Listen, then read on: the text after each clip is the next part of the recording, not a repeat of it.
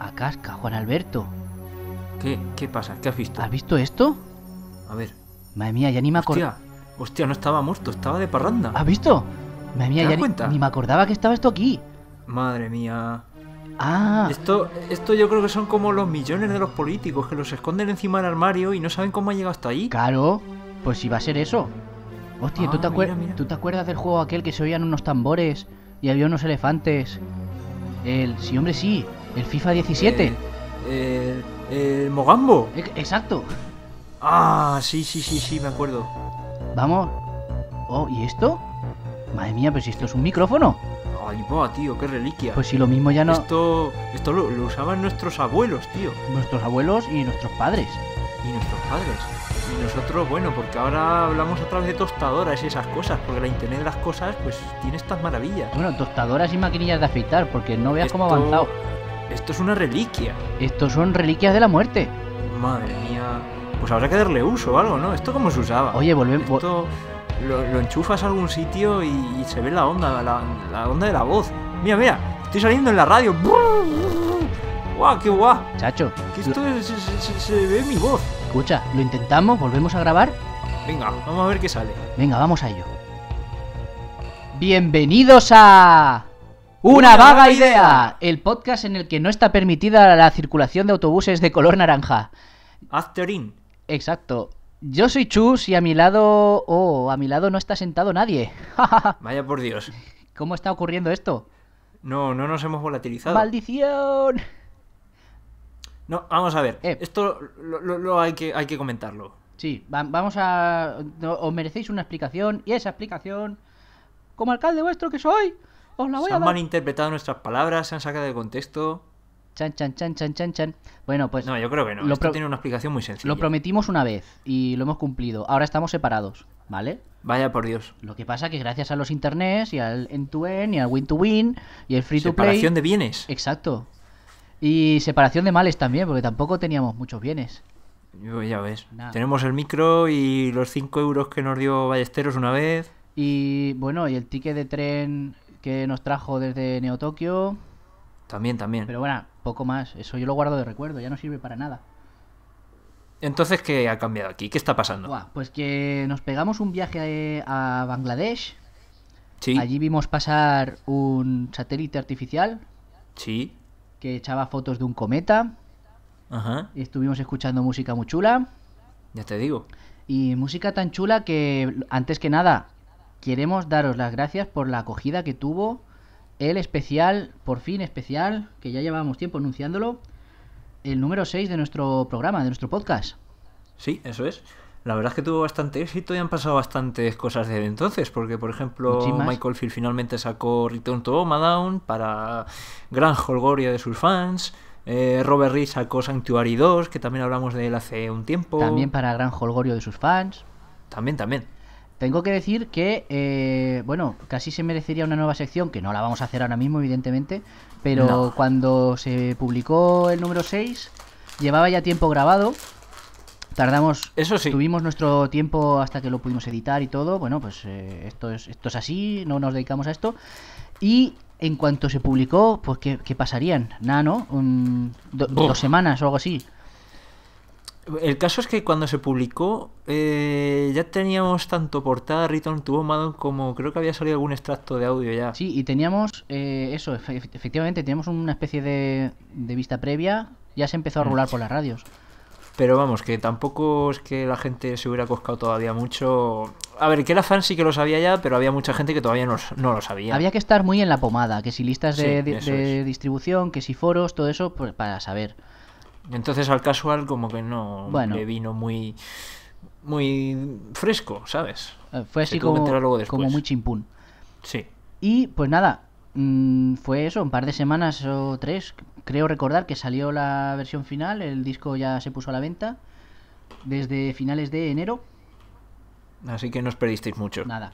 Y bueno, impresiones, tú ya las has escuchado un par de veces. ¿O 10? Sí, lo he escuchado ya varias veces, no está nada mal, tampoco voy a decir que sea el pináculo de su carrera, como a lo mejor está por insinuando alguno, pero vamos, el disco está bastante notable, yo creo que de 7, 7,5. Hombre, como pináculo me parece exagerado, pero es un disco que hay que reconocerle que, pues eso, vuelve a esos inicios, vuelve a esa música del inicio que nos gustaba a todos mucho. A mí me ha dejado impresionado Sí. el que haya sido capaz de volver a eso sin demasiado postureo.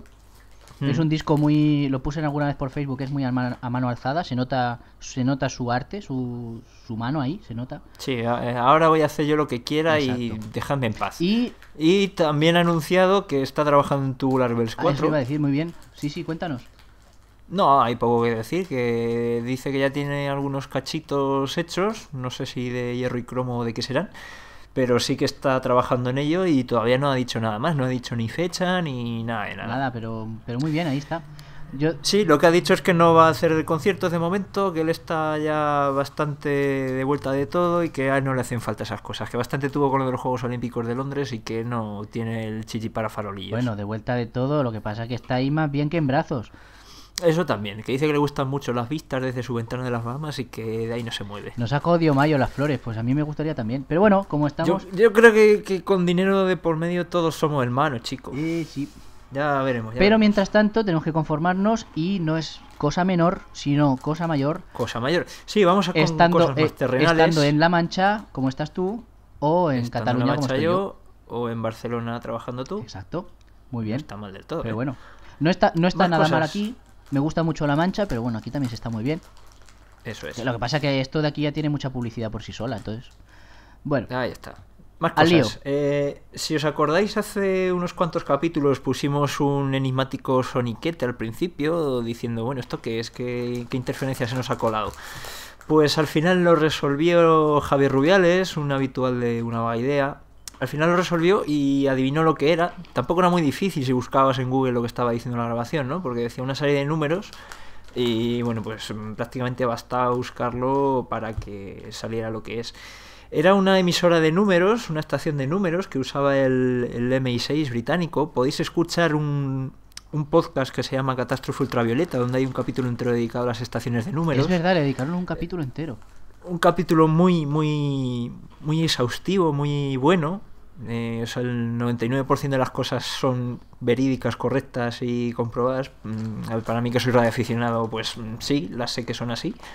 Hay algún gazapillo, porque obviamente nadie es perfecto, pero os recomiendo fehacientemente que escuchéis ese capítulo de las emisoras de números de Catástrofe Ultravioleta, a los que mandamos un saludo y la enhorabuena por haber renovado por una segunda temporada. Efectivamente.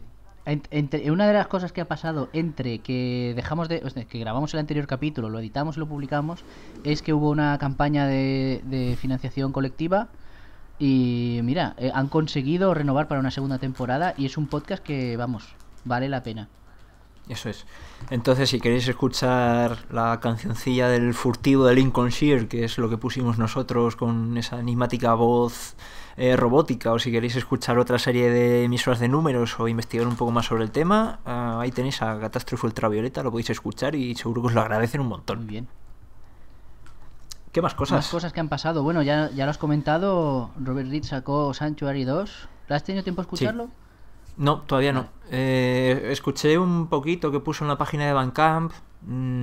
A lo mejor lo que dice la gente es que es demasiado volver a lo mismo, pero bueno. No sé, igual se deja escuchar. No he podido escucharlo todavía entero, pero en algún momento lo haré, te diré lo que me parece. No puede ser malo de todas formas. Para quien acabe de sintonizarnos, y ahora mismo son las... Bueno, es tontería que de la hora. Pero para quien acabe de sintonizarnos, decir eso, que fue en el episodio 5, tuvimos una sección sobre músicos que tenían un estilo muy similar y hablamos... Alumnos aventajados de Microsoft. Exacto, así se llamaba la sección. Y hablamos de Robert Reed. Dices que tontería decirla ahora, que no tienes huevos de decirlo en catalán. Pues un poco sí. Son... ¿Sabes el meme de la mujer está haciendo cuentas mientras le dices la hora en catalán? Se ve el volumen de un cono y las áreas, la cara sí, que pone. Algo así. Oye, ese meme es complicado. Ese meme valdría para la hora en catalán. Sí, no, he visto imágenes que lo hacen. Pues... En plan, cuando alguien me dice la hora en catalán y sale el meme de la mujer haciendo cuentas. Son poc més de 3:15 de la nit. pues eso, las 11 menos 10 de la Exacto. noche. Pero da un poco igual, esto seguramente lo escuchará uno en una hora más normalita. Pues depende, porque... O a lo mejor está haciendo guardia en el trabajo, Oye, vete a puede saber, ser. y yo qué sé. ¿Qué más Porque cosas? ya sabes que Bueno, sí, el guardián en la torre vigila hora tras hora. vigila hora tras hora. A Javier Rubiales le haremos algo. Es verdad. Igual lo invitamos a que hable por ahí alguna cosilla suelta, o le haremos la primera camiseta del programa, o ya veremos lo que Tenemos esa conversación pendiente desde hace meses, que o más. dijimos, va a haber que... No dijimos que íbamos a dar ningún premio, pero ya por haberse adelantado a Javier Rubiales dijimos que íbamos a darle algo por Hombre, adivinar ya que la melodía veremos. era de Poacher, ¿no? Algo habrá que hacer, sí, del Inconsider Poacher. A lo mejor lo que, Ya veremos. hacemos es que aprovechamos un día que podamos quedar, que ya es raro, y le damos un Sí, abrazo cada uno por sí, un sí, lado sí. y ya está, ¿no? Ya veremos qué surge. Un saludo, Javier. Un saludo. Yeah. Esto seguramente lo estará escuchando desde el trabajo y me dirá algo. Claro, pero desde tu trabajo además. Sí, además desde el mío. Le digo, mira, que ya salió un programa nuevo, y se lo escucha y me lo va comentando. Oye, mola, mola. Tengo que decir, oye, tengo que mandar un saludo muy entrañable y un abrazo y así tocar así un poquito el pelo por encima de la coronilla, como en plan, ay, qué bien, ay, qué bien. A toda esta gente que cada vez que grabamos algo, lo que sea, ya sea una vaga idea o otras cosas que tenemos por ahí, Sí. en cuanto sale, En cuanto sale está ya al pie del que cañón. sí, tío, y se lo bajan y, oye, que si comentarios, que si esto está bien, que si esto está mal, que si me has hecho perder 3 horas de mi vida, todo, o sea, genial. Y porque es que sin eso, sin esas interacciones no seríamos nadie. Tontería grabar. Aunque bueno, seguiríamos haciéndolo porque se le acaba cogiendo el gusto, también es verdad. Ahí está. Pero bueno, Por cierto, mi amigo Roberto Santalla me ha dicho que a ver si lo llamamos un día, que a ver si se le ocurre algo de lo que hablar, que le interesa participar. Ah, vale. Yo le he dicho que venga, que piense una cosa y le hacemos una claro que UVItulia. sí. Pues mira, pues hablando de UVItulias, hemos tenido un accidente. No sé si hemos hablado ya de esto, yo creo que no, ¿eh? Yo creo que Hemos tampoco. tenido un tropiezo. Bueno, Sí. a ver. Hemos tenido ya varios, lo que pasa es que antes no se notaba y ahora pues hay que decir. Espérate, no hemos tenido un tropiezo. Han tenido un tropiezo. ¿Vale? Suerte Vaya, por Dios. suerte que hay Eso chiquillos sí. delante para echarle la culpa. Pero bueno, esto pasó hace ya tiempo, lo que pasa que las consecuencias no han tenido lugar hasta ahora mismo. Pues que pasó eso, que hicimos una pedazo de UVItulia de un crossover podcaster con la gente de Random Topic, y aquello se perdió. Sí, es una Yo- pena. Es una pena porque salió bastante bien. Salió muy chulo, porque además íbamos sin saber de qué íbamos a hablar, bueno, más o menos, y dijimos, bueno, podíamos hablar de esto, puse yo un tema así sobre la mesa, como quien no quiere la cosa, y nos empezamos ahí a enredar, que salió muy chulo, y de repente nos dice un tal Raúl Mata, que esto... Que no está que grabando. que lo perdió. Vaya, Así que ahí vaya, te por quedas. Dios. Bueno, no pasa nada. Ya dijimos que algún día con tiempo y una caña... Sí, eso es. La retomaremos. Exacto. Pues, así que eso. Y la gente que tengáis inquietudes, que os quede bien la voz al micrófono, que no os importe grabar, que tengáis ganas de decir algo, si os queréis apuntar a la siguiente UVItulia, ya sabéis, ya habéis escuchado las 5 anteriores. Y si os importa grabar, pues lo pasáis por el locuendo, que os lo diga un robot y ya pues lo interpretamos nosotros. Bueno, lo pasáis por locuendo, yo me tiro de un acantilado y luego publicas lo que te dé la gana, a mí me da igual. Sí, nos lo mandáis a unavagaidea@unavagaidea.es o al Twitter @unavagaidea y ya veremos lo que podemos Y hacer. yo prefiero dárselo para que lo lea mi hija de 2 años y medio, ¿eh? Claro Vale. que sí. Sí, ¿no? Bueno, pues no sé si nos queda algo pendiente, pues igual lo decimos al final y si no, pues Pues podemos así ir empezando queda. con las secciones. Lo que sí que vamos a dejar para el final, bueno, ahora lo digo en las secciones. Nuestra primera sección es la mejor música que no has oído nunca. Eso es. Hoy vamos a hablar de un dúo noruego que se llama Roixop, lo diré ahora después también. Exacto. Y sus, Y sus amigos. O colaboradores más cercanos. Pero volvemos a lo mismo. ¿Son amigos de verdad o es porque molan? Porque son del mismo rollo. Oye, yo creo que son amigos porque alguna vez han ido de gira. Ah, con vale. ellos. Bueno, cuidado con las giras, que se Y empieza les siendo han hecho amigos y lo remixes y acaba. demás. Sí, sí, sí. Claro, claro que sí. Muy bien.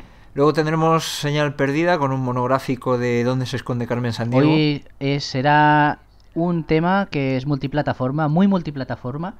Seguro que muchos lo recordáis. Es, vamos, eso, monográfico, pero porque abarca muchos campos.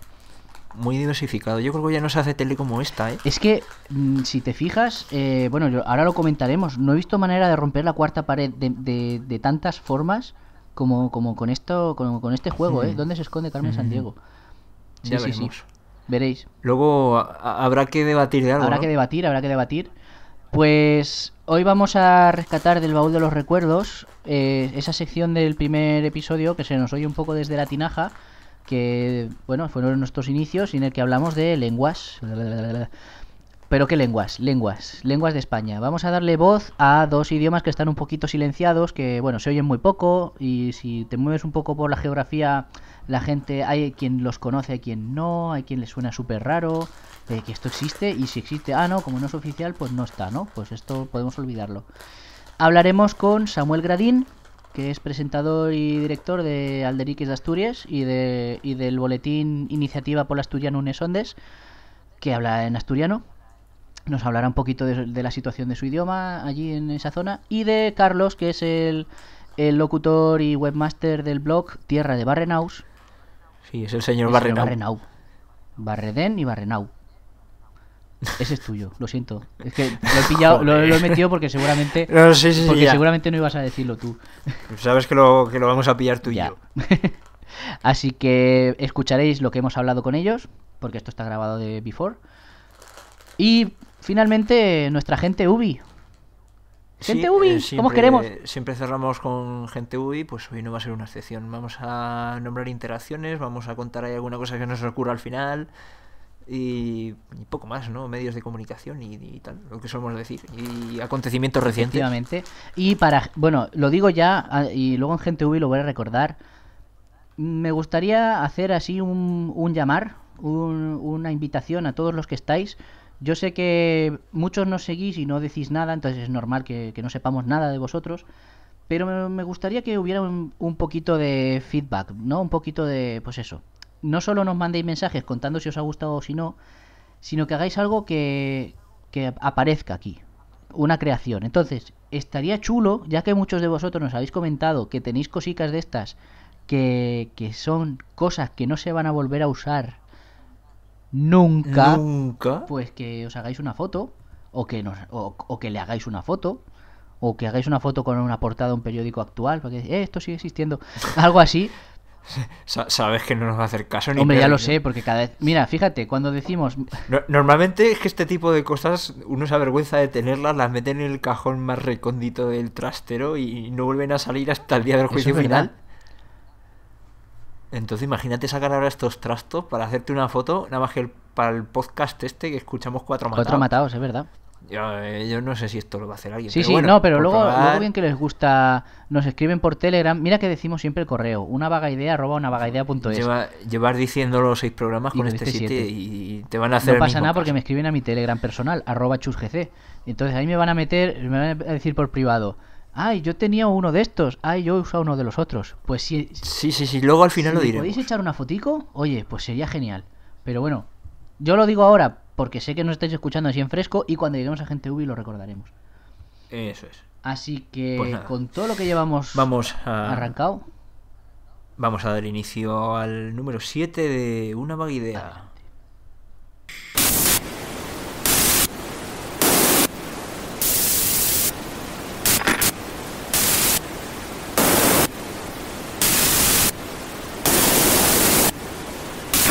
Señal Perdida. Pues al igual que hicimos en la señal perdida, la última señal perdida, sin contar el especial, hoy va a ser un monográfico también. Hoy nos vamos a centrar en un personaje, pero esta vez la diferencia es, o creemos que esa es la diferencia, es un personaje ficticio. Es un personaje ficticio que a nosotros nos trae recuerdos de la infancia. ¿A ti qué te recuerda este personaje, Jesús? A mí me recuerda sobre todo a las mañanas de los sábados. A las mañanas. Yo lo recuerdo por las tardes, sí, fíjate. Mañanas, mediodías, en realidad. Más para el final de la mañana. Un poquito en el hueco que dejó en su lugar en búsqueda del talismán, al rescate del talismán, sí, ¿no? Aquí es lo que hablábamos en el primer UVI. Este tipo de programas todos me evocan a las tardes. O sea, todo lo que sea antes del 94-95 yo lo recuerdo por la tarde. No recuerdo si era por las mañanas. Bueno, me acuerdo de que Gladiadores Americanos lo veía por las mañanas y alguna cosita más. Pero este programa en concreto lo recuerdo por las tardes. Puede que incluso se emitiera por las mañanas, pero se estrenó por las tardes. Vale, entonces me has confirmado que era un programa, porque yo pensaba que tú te referías a otra cosa. Que sí, que se emitía por las tardes. Era serie, era un contenedor, como ya hablamos hace un tiempo. Pero bueno, no vamos a tener más en vilo a la audiencia. ¿De quién estamos hablando? Estamos hablando de la escurridiza espía de ex agente de la marca Acme, Carmen Isabela Sandiego. Carmen Sandiego, efectivamente. De la que además tenemos alguna amiga que se cosplaya bastante bien. Un saludo a Yaiza. Sí. Es verdad, Yaiza, la youtuber de Pergamino Infinito. No te vas a quejar, de promoción gratuita. Pues Carmen Spam. Sandiego es una Bueno, serie de principios de los 90 que parece que, por lo que hemos encontrado, pues se estrenó en la Fox, que duró unos cuantos añitos, entre el 94 y 99, que va a tener un reboot el año que viene, porque Netflix va a estrenar una serie basada en su persona, no sé si de imagen real, ahora mismo no recuerdo si es imagen real o va a ser otra vez de animación. Tengo entendido que será una serie animada. Y además, bueno, es que como este episodio ha tardado tanto en grabarse, la primera confirmación de que se estrenaría la serie salió como 2 días después de que decidiéramos hacer esta sección. Sí, es uno de esos casos de Una Vaga Idea en la que decidimos el tema y de repente por todas partes lo vemos. Llámalo efectos Scavengers. Oh, Dios mío, otra vez no. Otra vez pues no, sí, joder. Va a venir Bertín, de la mano de la americana puertorriqueña Gina Rodríguez. Y pues en 2018 veremos qué tal. Si es que este episodio creo que se va a estrena estrenar en 2019. En 2019, pero... vale. Pues en igual todavía no se ha estrenado este programa, porque vale. Como tardamos tanto en grabar. A este paso. El caso es que, bueno, tenemos aquí en España pasó un poquito lo contrario, porque primero salió la serie. Pero aquí en España, Carmen Sandiego llegó de la mano de un programa concurso de televisión española. El programa se estrenó en televisión española un 13 de enero del 95, según hemos encontrado en la hemeroteca. Lo presentaba Luis Montalvo y Lola Muñoz. Y yo lo recuerdo vagamente. Que si te digo la verdad, yo no recuerdo al No, yo imperfecto. tampoco. Sé que había mucho crío, que había chavales participando, no recuerdo las pruebas, lo buscaremos obviamente para recordarlo. Sí recuerdo que había pruebas en las que había un continente, un mapa de un continente cualquiera gigante, separado por países, y había que ir poniendo como chimbolos o algo así. Bueno, pues me imagino que les pondrían preguntas de cultura general y tendrían que ir hilando países o algo así.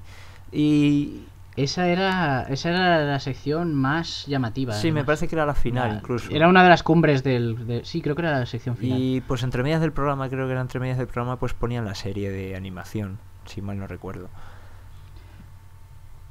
Yo lo recuerdo un poquitín mejor, pues, por lo que me estás diciendo. Y vamos, el caso es que era un programa concurso en el que básicamente había 2 equipos, si no recuerdo mal, era una especie de Grand Prix. Los concursantes eran preadolescentes, la mayoría solían identificarse con un colegio, porque a veces eran grupos de amigos y tal, y otras veces eran de un colegio de la geografía española. Y en realidad se trataba, era mucho como el juego, que ya que aquí en España llegó un poco al revés la cosa, y en la serie, ahora lo explicaremos. Pero tiraba todo el rato del hecho de que se aprendiera jugando. Entonces las preguntas casi todas eran de cultura general, había mucha geografía también, algo de historia, y las pruebas no eran especialmente físicas. O sea, tenían que conseguir a lo mejor llegar a un punto. Exacto. Pero no era tampoco un juego de sentarse detrás del atril y responder. Tenían que a lo mejor llegar a un sitio y responder algo, o ser más rápidos que el otro equipo para poder dar la respuesta, cosas así. Y el equipo que ganaba al final llegaba a la prueba final, era como una especie de pasapalabra en el que iban acumulando méritos a lo largo del programa, y en el final era donde se realizaba esta prueba que tú decías, en el que sobre un mapa mundi había que colocar unas sirenas que estaban apagadas todas. Entonces cuando la respuesta era correcta, la sirena se encendía y tenían un X tiempo para ir cambiando su posición, un poco como en el programa de alta tensión de Constantino Romero, no sé si lo recuerdas. Hombre. Podían cambiar su respuesta final y cuando pasaba ese tiempo, pues no podían cambiarlo. Entonces, si tenían encendidas todas las sirenas, habían conseguido, digamos, el Oye, bote. ¿tú qué preferías? ¿Alta máximo tensión con Constantino Romero o con Luis La Rodera? Pues de calle lo prefería con Constantino Romero, pero sin desmerecer a Luis La Rodera, que había empezado fuerte con el 1, 2, 3 unos años antes y me gustó bastante. Luis Pasa que La Rodera Constantino... de la cantera de Aragón Televisión. Sí, cierto. Bueno, no nos desviemos mucho del tema. El caso es que el programa era una excusa para envolver a la serie, que era En busca de Carmen Sandiego. Luego resulta que hubo más spin-offs porque el producto pues era bastante interesante y luego salió Carmen Sandiego a través de la historia y un montón de cosas. Pero ¿qué pasa? Que la serie de animación a su vez era una excusa para darle un trasfondo a una serie de juegos de ordenador y consola que habían ido saliendo durante esos años. El primero era del 85, creo, que salió para Apple II y luego otros ordenadores. Los juegos eran muy sencillitos, no era gran cosa tecnológicamente, creo yo. Lo importante era... Vamos a desarrollarlo primero, los juegos, que fue lo primero que salió. Lo importante era aprender, porque no es el típico juego de tiros, ni de plataformas, ni nada. El juego era, pues, te iban saliendo una serie de datos. Se había cometido un crimen, ¿vale? Porque Carmen Sandiego era una ex agente de Acme, como ya hemos dicho, y ahora pues tenía su propia organización criminal, con sus malhechores y demás. Entonces lo que había que hacer en los juegos era seguir las pistas para ver dónde iban yendo los ladrones, a ver qué objetos iban dejando para saber dónde teníamos que ir al siguiente sitio, porque podíamos hacer viajes alrededor del mundo, nos daban diversas opciones. Entonces teníamos que ir construyendo el perfil del criminal en base a lo que nos decían los testigos. Y según íbamos formándonos el perfil, llegaba un momento en el que teníamos que pedir la orden de arresto. Y si resulta que los rasgos coincidían con algún malhechor, pues se emitía la orden de arresto y eso nos garantizaba poder arrestar al criminal en cuestión y llevarlo a juicio en la sede de Acme en San Francisco. Si no conseguíamos atrapar al ladrón, bueno, pues nos ponían una falta, nos echaban la bronca y había que seguir jugando. Sí, no, iba solo a matizar que podíamos arrestar al ladrón en caso de que lo encontráramos, porque... el título de la franquicia, el título genérico es ¿Dónde se esconde Carmen Sandiego?, que es el título de la serie, que luego hablaremos de ella, pero el título, claro, porque el título original en inglés es Where in the World is Carmen Sandiego, sí. O sea, ¿dónde en el mundo está Carmen Sandiego? Y el juego este, bueno, le has puesto las zarpas encima últimamente, ¿verdad? ¿Has vuelto a revivir esos momentos? Sí, yo había jugado hace un tiempo en la versión de Mega Drive, en una ROM que encontré por ahí, pues bueno, a ver qué tal está esto. Y bueno, pues estos días también he estado probando la versión de MS2, que tampoco tiene mucha diferencia. Los juegos entre plataformas no tienen diferencias, la mecánica es la misma. Te dicen un sitio, qué ha pasado, vas a ese sitio, interrogas a los testigos, vas siguiendo las pistas, si vas bien te sale una animación de un criminal, si vas mal pues no sale nada. No hay diferencias. Entonces pues ya digo que la mecánica es muy sencilla, al final puede que se haga un poco monótono y al final pues yo creo que es la gracia de la serie de animación, que te va dando un poco de chicha, no es un ordenador sino que hay una trama y al final vas también a través de la historia y bueno. Sí, es un juego muy de conseguir logros, de ir avanzando, porque al principio lo que tienes es un teletipo imprimiéndose o sí.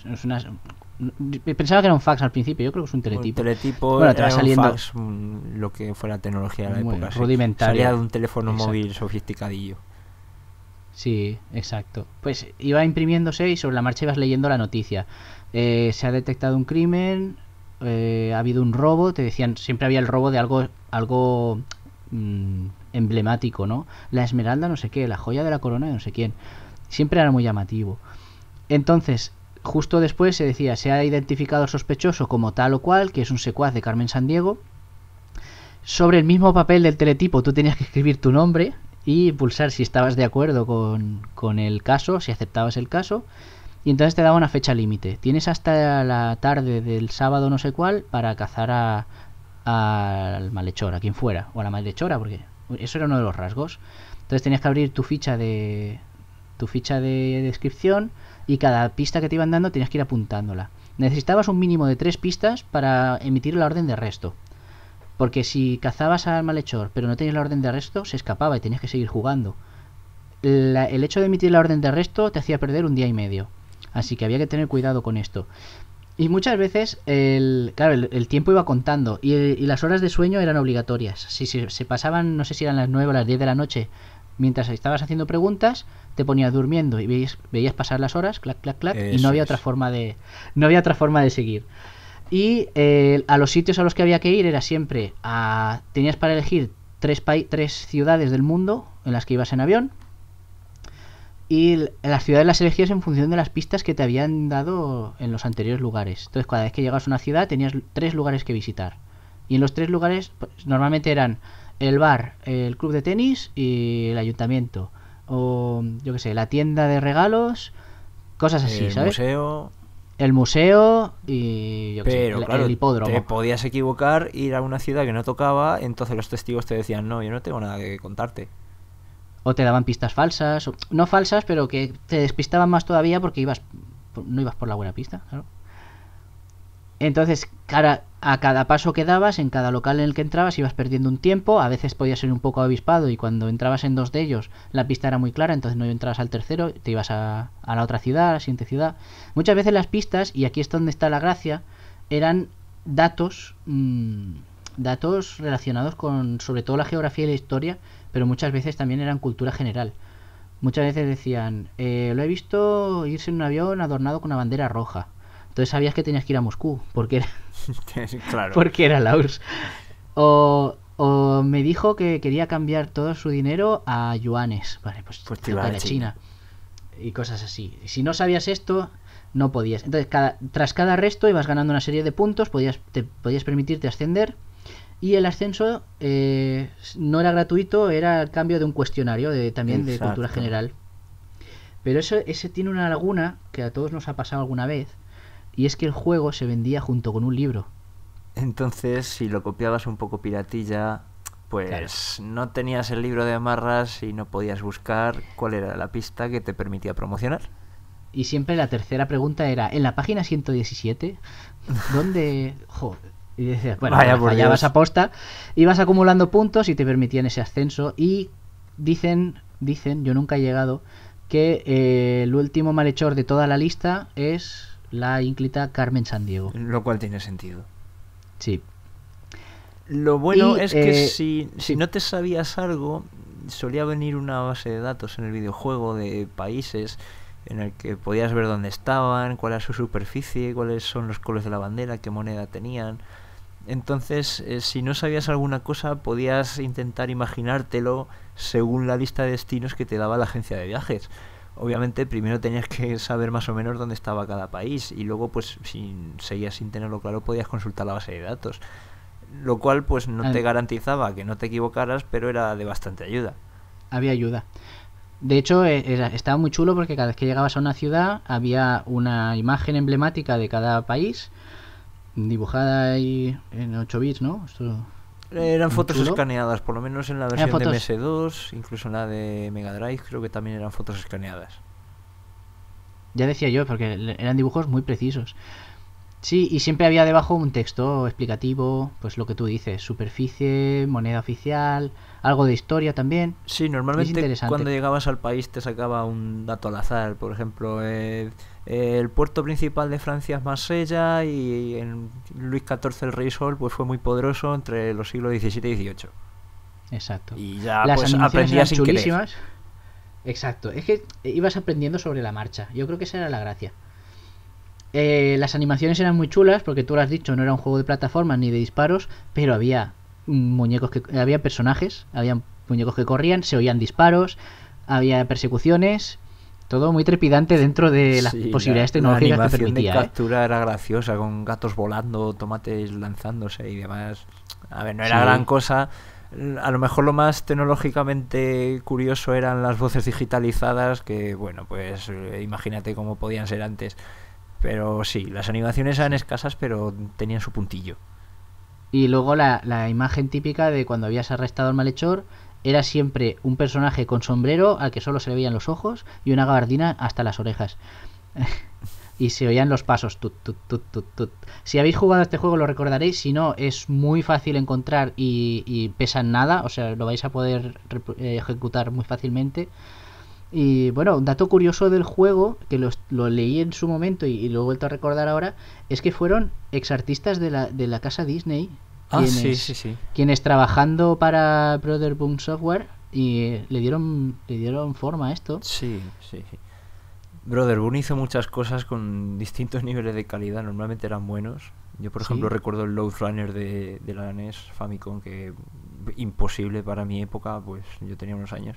Pero sí, sacaron el juego sacaron el infame Spelunker también para la NES. Bueno, sacaron un montón de cosas. Era una compañía bastante buena. Y una de esas cosas era Carmen Sandiego. Uh-huh. Además que tenían la idea de esto, de que la protagonista tuviera un nombre que fuera fácil de recordar. Y luego tuvo muchos spin-offs que era, en vez de moverse por todo el mundo, era moverse en el espacio, moverse en el tiempo. Al final acabó un poco como Detective Junior, sí, un poco sí. Otra era para irse al pasado de América, estoy leyendo ahora mismo, y había spin-offs específicos de lengua y matemáticas. Pero yo creo que aquí la versión que más caló fue la de ¿Dónde está en el mundo Carmen Sandiego? Exacto, y que es la que, gracias a la cual... La serie de 94-95, gracias a la cual aprendimos bastante y nos enganchó a la tele bastantes tardes también. Exacto. Porque aquí en España llegó también de la mano de Televisión Española la mayor parte del tiempo en la 2. Luego yo creo que también hubo alguna autonómica que hizo réplica. Pues seguramente. Pero fue en la 2, las tardes sobre todo era entre semana. Pero es que incluso durante el verano lo tuvieron bastante tiempo en parrilla. La serie ¿Dónde se esconde Carmen Sandiego? Yo de la serie recuerdo algunas cosas, otras las he ido leyendo. Recuerdo que la productora era Dick, que salía al final así, en el ventanuco grande. Es verdad. Recuerdo que la serie en cada capítulo solía acabar y empezar con un chaval que se veía de espaldas frente a un ordenador de la época, que supongo que el chaval se hacía pasar por agente de Acme también. No recuerdo qué papel jugaba. Sé que era un poco cuarta pared dentro de la serie, porque a veces jugaban con él, Carmen Sandiego lo engañaba, le decía cosas. Ya te digo, en realidad este chaval era cualquiera de nosotros jugando a Dónde se esconde Carmen Sandiego, porque los personajes, que ahora entraremos más en harina de cómo era la serie, los personajes se referían continuamente a él como jugador. Y rompían la cuarta pared continuamente. Se miraban a la pantalla y decían: jugador, ¿qué debemos hacer ahora? Jugador, ¿a dónde? Y Carmen Sandiego normalmente acababa clavándole la puntilla, porque siempre pillaban al malo de turno, pero Carmen siempre se escapaba. Siempre tenía alguna forma de... Siempre había una pata de un patín de un helicóptero a donde agarrarse, un barco que justo pasaba y podía saltar, cualquier cosa. Y entonces le miraba a la pantalla y le decía: más suerte en la próxima, jugador. Que Carmen Sandiego era la versión, no me tomes por tonto, de los padres de Kimba, de los Fruities. ¿Por qué? Recuerda que los padres de Kimba siempre andaban rodeando por ahí la isla donde estaba Kimba y nunca la rescataban. Es verdad, era un poco así. Era en plan, bueno, a ver si en este capítulo ya al final, pero no. Kumba se llamaba la niña. Dios mío, qué fallo el mío. Era Kumba. Hemos pasado por cerca. Igual que los padres. Y pues sí, Carmen Sandiego siempre se escapaba y te dejaba con un resquemor ahí, pero bueno, la serie así podía continuar. Los intermedios de cada capítulo eran fun facts, eran curiosidades y datos para aprender, y muchas veces en forma de pregunta. A veces hacían una pregunta sobre algo que se había oído durante el capítulo. Eso me imagino que en América lo pondrían entre los cortes de los anuncios. Pues eso aquí no se llevaba, a cortar el capítulo a mitad. Entonces te ponían la pregunta e inmediatamente pues fundido a negro y te decían la respuesta. Inmediatamente fundido a negro repetían otra vez la pregunta, que decías: aquí ha pasado algo, y la respuesta. Efectivamente. Los protagonistas de la serie propiamente dicha no eran... Bueno, se supone que era jugador jugando con ellos, pero eran un chico y una chica. Iban juntos siempre. Isaac. Exacto. Dos hermanos que trabajaban para Acme, bastante jovencillos también. Y a veces hablaban con... No me acuerdo del nombre, si es que lo decían alguna vez, pero con el ordenador. Que era uno con el flequillo rubio, con gafas, que tenía una voz así un poco irritante. Creo que se llamaba jefe, simplemente. El jefe, le llaman jefe, efectivamente. Era su ordenador, era su guía, lo que decíamos nosotros en la versión del juego, que tenía siempre estos datos de referencia, esto que podías consultar sobre la marcha. A veces le decían, jefe, búscanos cómo llegar, o jefe, transpórtanos a... Pues claro, la serie era como el juego. Decían, vamos a ir... hemos perdido. Exacto. No, pero a lo mejor decían, vamos a Hawái, y aparecían en Hawái. Sí, era bastante instantáneo, tampoco te puedes tirar toda la serie viajando, ¿no? Exacto. La gracia está que vieras los sitios que estaban recreados con bastante fidelidad y seguir la trama. O sea, los sitios eran una excusa para hacerte aprender sin que tú te dieras cuenta y para seguir la trama de a ver dónde está la ladrona y qué se ha llevado esta vez. Y qué se lleva esta vez, efectivamente. Además siempre robaba algo muy caro, muy emblemático. Yo siempre recuerdo con mucha viveza lo del atlatl. No sé por qué lo aprendí y se me quedó.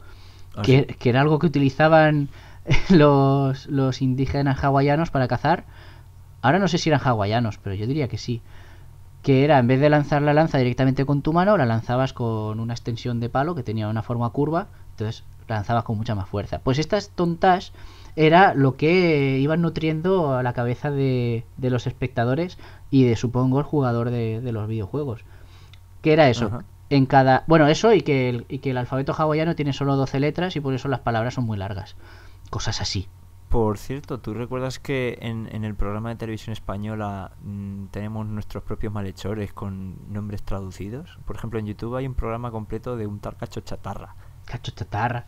Pues sí, esto va a haber que ponerlo Entonces también era el malhechor, el malhechor que había que capturar en ese programa en concreto. En otros programas pues serían otros. Sí, sí. Además era muy teatrero todo, porque se escondían detrás del atril, aparecían por una esquina, hablaban con el presentador, salían corriendo.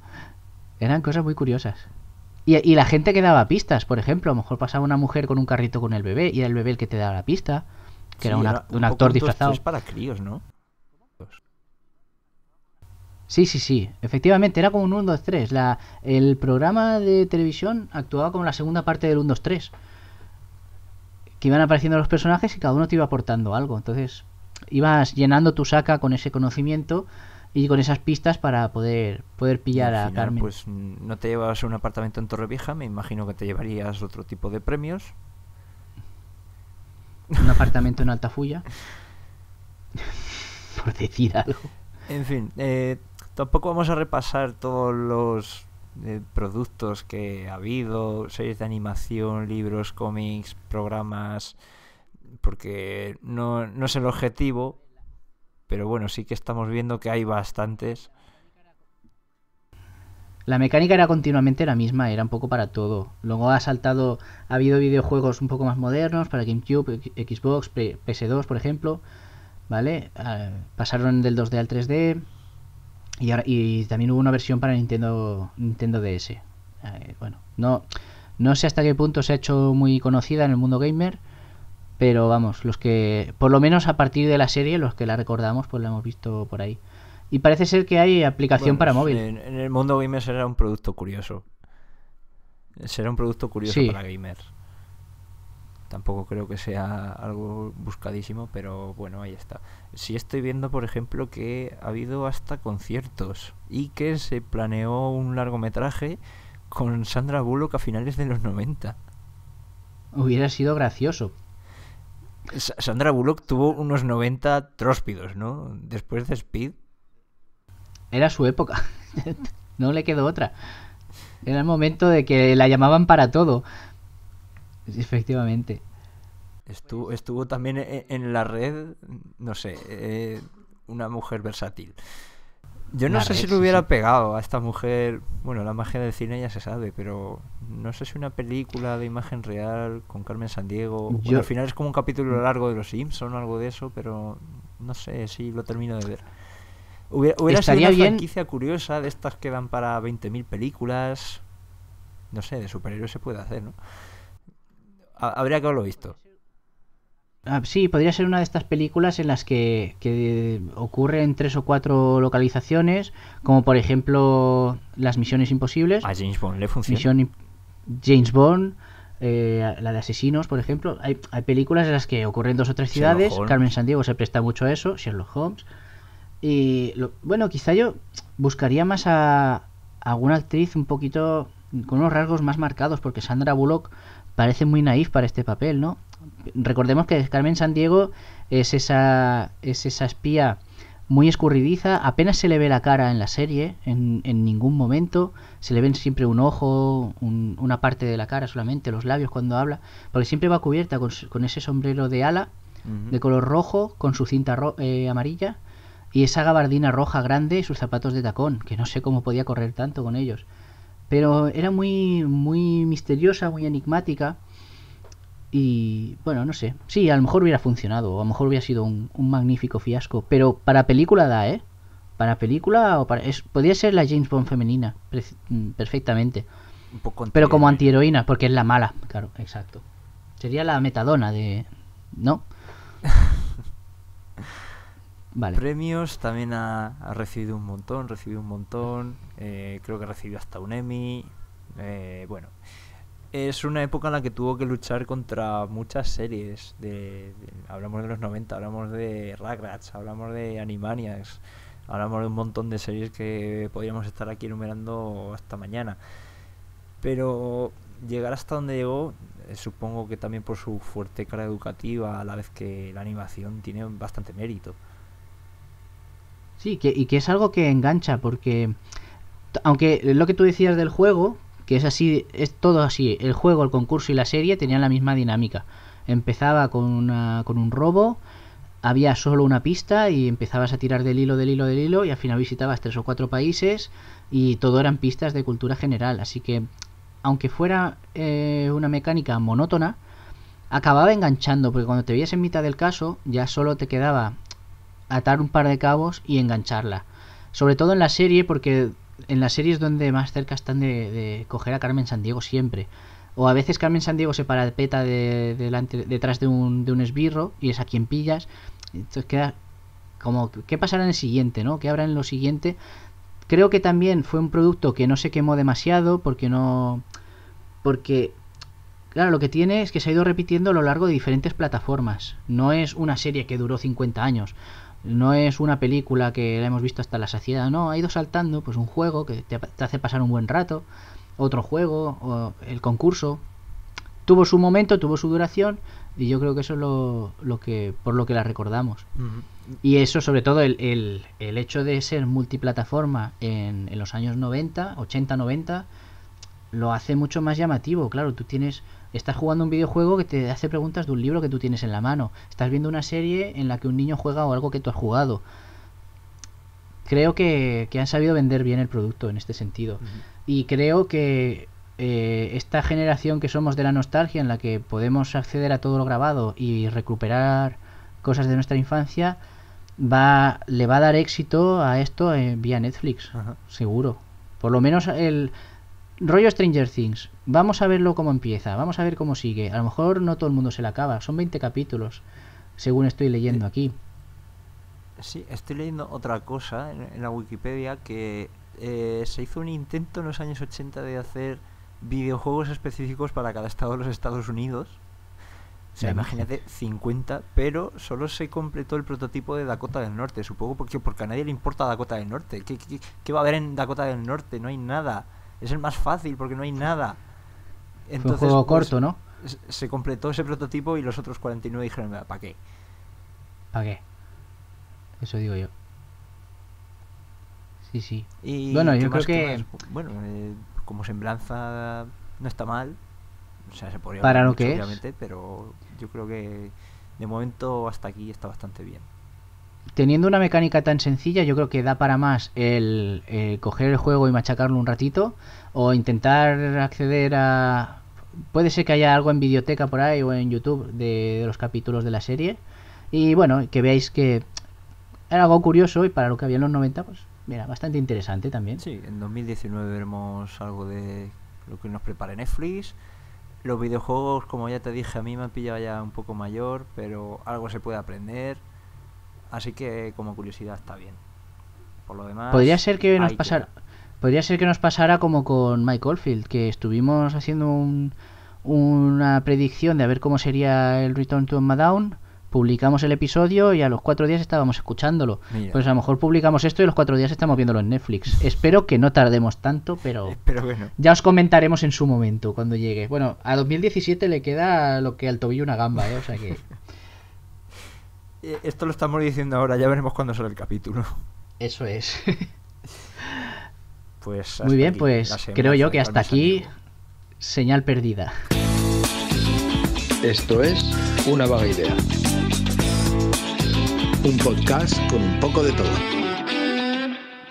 Bueno, pues en esta UVItulia de hoy, que también es un tanto atípica, tenemos por primera vez a dos invitados. A dos invitados que están cada uno en un sitio distinto de la geografía. Además vamos un poco a rememorar aquel primer programa ya lejano, primer programa donde hablamos de diversidad lingüística. Exacto. Ecolingüística. Porque... Recordaréis que, bueno, en España se hablan varias lenguas, no solo las que conocemos, que es el castellano. Sí, no solo las oficiales, el castellano, catalán, euskera, gallego, que es oficial, el occitano, que es oficial pero que está muy olvidado, sino que hay también un par de lenguas que me gustaría que recordáramos y para ello tenemos hoy... Más que recordar, que no quedarán en el olvido. Exacto. No, y porque cuando alguien conoce algo es cuando empieza a apreciarlo, ¿no? Entonces vamos a conocer de primera mano, porque en la esquina izquierda con calzón azul tenemos a Samuel Gradín. Buenas tardes, buenas noches. Hola, buenas tardes, buenas tardes. Muy buenas. Samuel, es el presentador de Iniciativa Polasturiano en Esondes, que es el boletín de la Asociación Iniciativa Polasturiano. También es presentador y, bueno, no sé si más cosas, no sé si redactor, director, ahí ya me he perdido. Creo que lo mejor que se presente él, Preséntate, ¿no? Tú mismo de lo que es. Háblanos un poco de... ¿Qué hace exactamente aquí, ahora mismo? De Alderiques de Asturias también. Iniciativa Polasturiano en Esondes es un programa de radio semanal de una media hora aproximadamente, donde se trata, digamos, específicamente la lengua, la gente que va presentando libros, no sé, una serie de cuestiones, pues alrededor de lo que es el propio idioma, ¿no? Y este programa se entrega a 9 radios de Asturias, que suelen ser radios municipales, radios locales, que totalmente gratuito y que llevan emitiendo 3 años este programa. Y me preguntabais, y bueno, ese programa, digamos que la producción, realización me encargo yo personalmente, porque es el compromiso que tengo yo con Iniciativa Polasturiano, que es una asociación sin ánimo de lucro. Pero después me preguntabais por Alderiques de Asturias. Digamos que Iniciativa Polasturiano en Esondes sería el padre o la madre de toda esta historia, pero donde queremos, bueno, el objetivo es un poco que el asturiano se entre en los medios de comunicación, porque aquí el medio de comunicación público, que es la radio o televisión del Principado de Asturias, pues no utiliza asturiano, o si lo utiliza de manera muy residual, y siempre decimos, no sé si conocéis el concepto diglósico, es un concepto lingüístico que se utiliza para cuando una lengua tiene menos prestigio que otra, ¿no? En este caso, el asturiano todavía a día de hoy, desgraciadamente, tiene esa espada de Damocles encima, ¿no? Entonces nosotros, una serie de profesionales, decidimos empezar con ese tema de radio, y lo de Alderiques, ya para cerrar mi intervención, para que no se haga muy, muy pesado, pues Alderiques de Asturias es ya dar el salto de la radio a la televisión. Entonces, bueno, pues estamos de enhorabuena, porque se empezó por internet hace 2 años, haciendo televisión 100% asturiano, como es el eslogan, que lo puede ver toda la gente si entran a alderiquesdeasturias.com. Y después, hace mes y algo, llegamos a un acuerdo con una televisión de aquí a nivel local, y también que entra en la plataforma de cable de toda Asturias, donde emitimos un programa semanal de 1 hora en televisión, y utilizando el asturiano, como decimos, como lengua vehicular. Entonces, el papel que juego yo es que soy el director de Alderiques de Asturias, el que me encargo, con ya más infraestructura, pues con todos los profesionales, coordinarnos, y bueno, venimos ahora mismo de grabar un programa justamente, entonces por eso esa es un poco mi labor. Alderiques de Asturias sería un poco la demostración al ente público que se puede hacer televisión en asturiano 100%, ¿no? Que el asturiano no está reservado solo para los cuentos para niños y cosas así. Claro, digamos que Alderiques de Asturias es un salto mayor en el aspecto que somos una serie de profesionales que queremos demostrar, dada la situación lingüística que tiene Asturias, queremos demostrar que se puede utilizar el asturiano para hablar de todos los temas y con normalidad. Puedo contar una anécdota a todos los que nos están oyendo que, por ejemplo, por deciros una cuestión, y gente que está ahora mucho en los periódicos o en los medios, como puede ser Pablo Iglesias o Alberto Garzón, cuando visitaron Asturias se les hizo entrevistas en asturiano y la gente puede decir, bueno, pero ¿cómo te entendían? No, bueno, primero que el asturiano es una lengua romance, con lo cual para un castellano hablante no tendría mayor dificultad en poder entenderla, pero se habla con esa gente y se le dice, oye, os vamos a preguntar esto y esto. Y es un poco utilizar una fórmula que se viene utilizando en las televisiones, sobre todo catalana y gallega. Y falta el lado derecho en el calzón rojo desde Aragón. Desde Aragón tenemos a... Bueno, ¿cómo prefiere ser llamado? ¿Carlos? Barrenau, me importa igual. Barrenau, vale. El señor Barrenaus. Señor Barrenau, bien. Barrenau. Perdón. Pues, a ver, una pequeña presentación, ¿no? Bueno, pues... ¿A qué se dedica el señor Barrenaus? El señor Barrenaus es el autor del blog Tierra de Barrenaus, que tiene una versión podcast que es Tierra de Barrenaus, que también os la recomiendo. Podéis, buscando en vuestro cliente de podcast favorito o el no favorito, podéis encontrar tanto Iniciativa por l'Asturiano unes Ondes como Tierra de Barrenaus, que es un programa que se hace 100% en aragonés, que es la otra lengua que queremos presentaros hoy. Y bueno, te he oído también colaborando con la gente de Fendorella, ¿puede ser? Sí, bueno, el tema de la radio yo lo empecé porque, bueno, llevo mucho tiempo en todo lo que es el activismo, en defensa de la lengua aragonesa, y el tema de la radio lo empecé sobre todo pues por un compañero también de Radio Topo, de la emisora donde se emite Tierra de Barrenaus, que me dejó un espacio en su programa, en La Enredadera, que era un programa mítico, ¿no?, que se estuvo emitiendo durante 15 años en esta radio, y que bueno, pues él compartió esta inquietud, como tantas otras, por el aragonés, y bueno, pues yo hacía una sección que se llamaba La Aragonés en Vivo, La Aragonés está bien vivo, que bueno, era una sección muy pequeñica, pero que pues ahí hablamos un poquito de la actualidad de la lengua, de todo lo que se iba haciendo, ¿no? Luego también estuve colaborando con Fendorella, que es un programa que creo que estuvo 10 años, emitiéndose también en Radio Topo, que también lo podéis oír, pues eso, está en internet, hay muchos de los programas colgados. Y bueno, en ese solo estuve un año y alguna colaboración puntual, y ya por fin pues me decidí a hacer mi propio programa de radio, ¿no?, mi Tierra de Barrenaus, versión radiofónica. El blog ya, bueno, justo este año, va a ser 10 años que lo llevo escribiendo, y bueno, pues Tierra de Barrenaus lleva solo un añico emitiéndose, pero ahí estamos, pues con muchas ganas, con mucha ilusión, porque además es un proyecto pues que la verdad es que me está dando muchas satisfacciones. Pues nosotros que nos alegramos. Sí. A mí, para empezar, me gustaría hacer una comparación, obviamente localizada en lo que es cada caso, en lo que es el asturiano y el aragonés hoy. Porque, por ejemplo, el asturiano sí que he visto recientemente que ha habido una pequeña polémica, no sé muy bien cómo llamarlo, en el Parlamento asturiano, que alguien de un partido que rima con papilar dijo... El partido del pueblo. Que algo como que habían erradicado el asturiano en el Parlamento, que el castellano era ya la única lengua del Parlamento, y me gustaría que me aclararan esto, ¿qué ocurrió exactamente con el asturiano en el Parlamento? Pues muy sencillo, se trata de la portavoz o la máxima dirigente del Partido Popular en Asturias, Mercedes Fernández, que tiene un mote aquí, se llama Cherines, con lo cual, bueno, te suena muy asturiano, pero Cherines era la segunda de Álvarez Cascos, o sea, fijaros de dónde viene ya, estamos hablando de una persona que fue delegada del gobierno antes de Gabino de Lorenzo, en la época de Aznar. Entonces es una persona que ya demostró en su tiempo mucha rechazo al asturiano. Entonces ya en su momento hubo una serie de concellos, como llamamos nosotros, ayuntamientos de Asturias, que declararon en su ámbito territorial, en el propio ayuntamiento, en el propio concello declararon el asturiano oficial, y hubo una sentencia, y el propia delegación del gobierno pues se situó en contra y presentó un recurso al Tribunal Superior de Justicia de Asturias, y se la tiraron abajo a todos los ayuntamientos. Eso estoy hablando del año 96 aproximadamente, ¿no? Entonces esta Cherines era la delegada que presentó ese recurso. Por eso ahora, que es ahora líder del Partido Popular, pues tiene un caso de corrupción, pues hay una trama del agua con lo de todo el tema y tal. Está todo el mundo aquí un poco, como decimos nosotros, pues un poco engochizado, ¿no? Como los gochos se llamamos nosotros al cerdo. Entonces esa situación lo que hace es que esta persona pues no quiere hablar del Partido Popular, y entonces utiliza el asturiano. ¿Por qué? Porque como como supongo le pasará al compañero de Aragón, pues el asturiano es como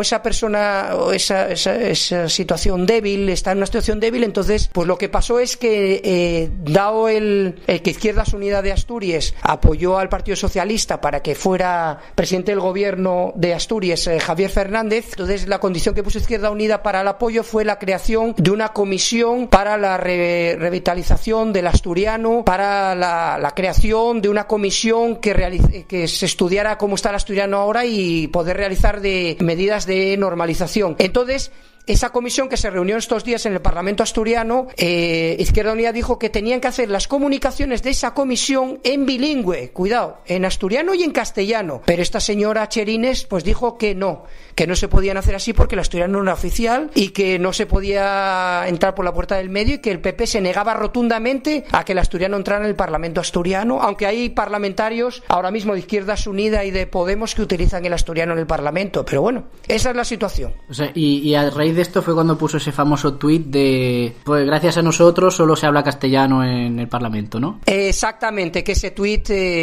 nosotros hicimos un vídeo en nuestra plataforma televisiva y tuvo muchísimas visitas. Puso ese tuit y estoy muy satisfecha porque el castellano sea la única lengua del Parlamento asturiano. Pero bueno, oye, es como decimos nosotros, y es lo que hay. Sí, es lo que hay. Una situación bastante lamentable. Me suena así de refilón que he visto estos días también, con motivo de la celebración de la lengua materna, que en Aragón ha pasado algo parecido. ¿Tú estás enterado, Carlos, o te pillo a mano armada? Aparte de eso está el tema del lapao y del lapapip. Bueno, vamos a eso, lo vamos a ir desgranando más adelante. Vi un vídeo hace poco de las Cortes, que un diputado del Partido Popular se rebotó porque uno de Podemos había hecho una pequeña introducción en aragonés y luego la tradujo al castellano, y entonces dijo, pues yo voy a hablar en francés, aquí os quedáis. ¿Puede ser? ¿Tú te has enterado de eso o te pillo? Sí.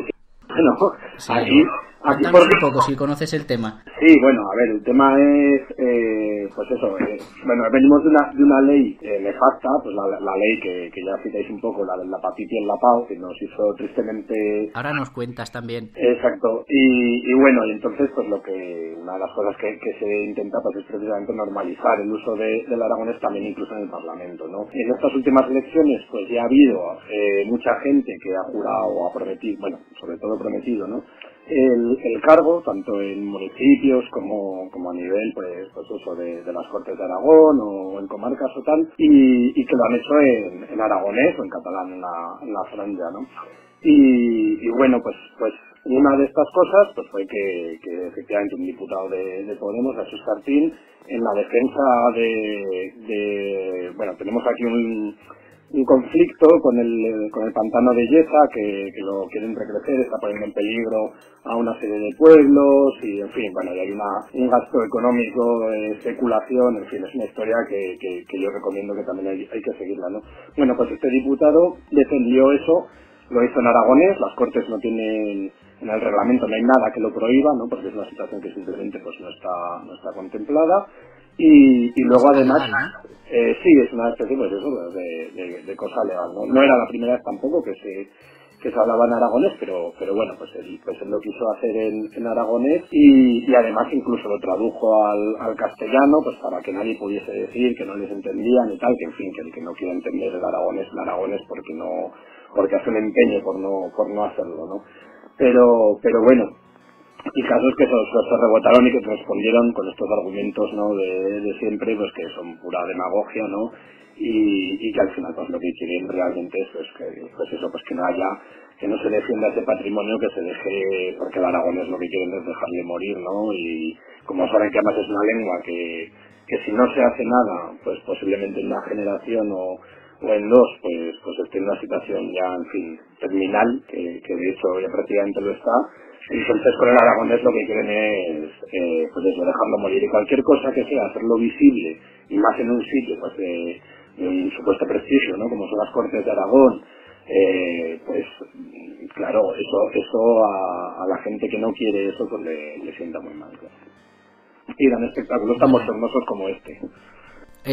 Bueno, hemos entrado muy de lleno en política porque al fin y al cabo la situación del asturiano y del aragonés es el fruto de mezclar un poco maliciosamente política con cultura. Sí, porque intrínsecamente una lengua define un territorio define una lengua, y al final acaba todo siendo política, ¿no? Sí. Porque es que a mí me molesta que me hablen un idioma que no entiendo o que no hago por entender. Claro, hemos entrado muy a saco en la política porque me gustaría, aunque me gustaría que cada uno por vuestra parte, a ver si tenéis puntos en común, definiéramos un poco lo que es la situación, yo os decía el otro día por WhatsApp, sociopersonal de esta lengua. Sociopersonal quiero decir, por cómo la vivís vosotros, cómo la vive vuestro entorno y qué sabéis que de esas lenguas que están hoy en día. Porque alguna vez yo he contado por Twitter, no sé si lo habéis visto, yo digo que el asturiano está ahora mismo en los años 70 y el aragonés está ahora mismo en los años 50.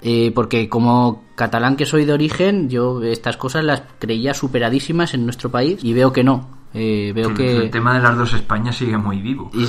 Y además oyes argumentos de gente que es muy triste, porque luego en otros territorios, que yo sé que Samuel esto lo dice mucho en su programa, luego en Galicia lleva el PP gobernando toda la vida y el gallego se habla perfectamente, está normalizado, se usa en las escuelas y bueno, tendrán sus propias reivindicaciones también, pero vamos, ahí nadie ha puesto problemas. Ciudadanos habla en catalán en Cataluña y está poniendo problemas para que se oficialice el asturiano. Parece algún tipo de complejo localizado. Sí, algo así. ¿Cómo veis vosotros? Aunque no tanto desde el punto de vista reivindicativo, sino también darnos el dato de cómo se ven vuestras lenguas en vuestros territorios. Samuel, por ejemplo. Quería daros un dato para que veáis la importancia de los medios de comunicación en lengua propia. El otro día se hizo una manifestación a las puertas del Parlamento asturiano, justamente en lo que estabais hablando de los cherines, el tuit y todo eso, y la gente, queremos que el asturiano esté tal. Y el líder de Ciudadanos en Asturias, Nicanor García, que nos conoce a la televisión, al programa de televisión que tenemos nosotros, por primera vez declaró en asturiano, porque es una persona de Mieres, la zona de les cuenques mineres, pues es una zona donde el asturiano está más vivo, y entonces, uniéndolo a lo que me estáis preguntando, entonces esta persona, y salió en televisión, y mucha gente, ha habido muchísimos comentarios sobre esta historia porque nadie lo había oído públicamente hablar en asturiano, y bueno, digamos que por la insistencia de nuestro programa de televisión, que estábamos allí cubriendo la noticia, un especial que hicimos que se puede ver en internet, Nicanor García, líder de Ciudadanos, habló en asturiano para nuestras cámaras, ¿no? Entonces, bueno, pienso que eso es positivo. Sobre lo que me preguntabais, la situación del asturiano en Asturias, recordar que el asturiano, estamos hablando cuando oía al compañero de Aragón, cuando hablaba del prestigio, del desprecio y todas esas historias, es casi podríamos decir que hay una fotocopia con lo que pasa en Asturias. Lo que pasa que en Asturias tenemos, digamos, una cuestión, que es que el asturiano está no solo extendido en Asturias, sino que estamos hablando también que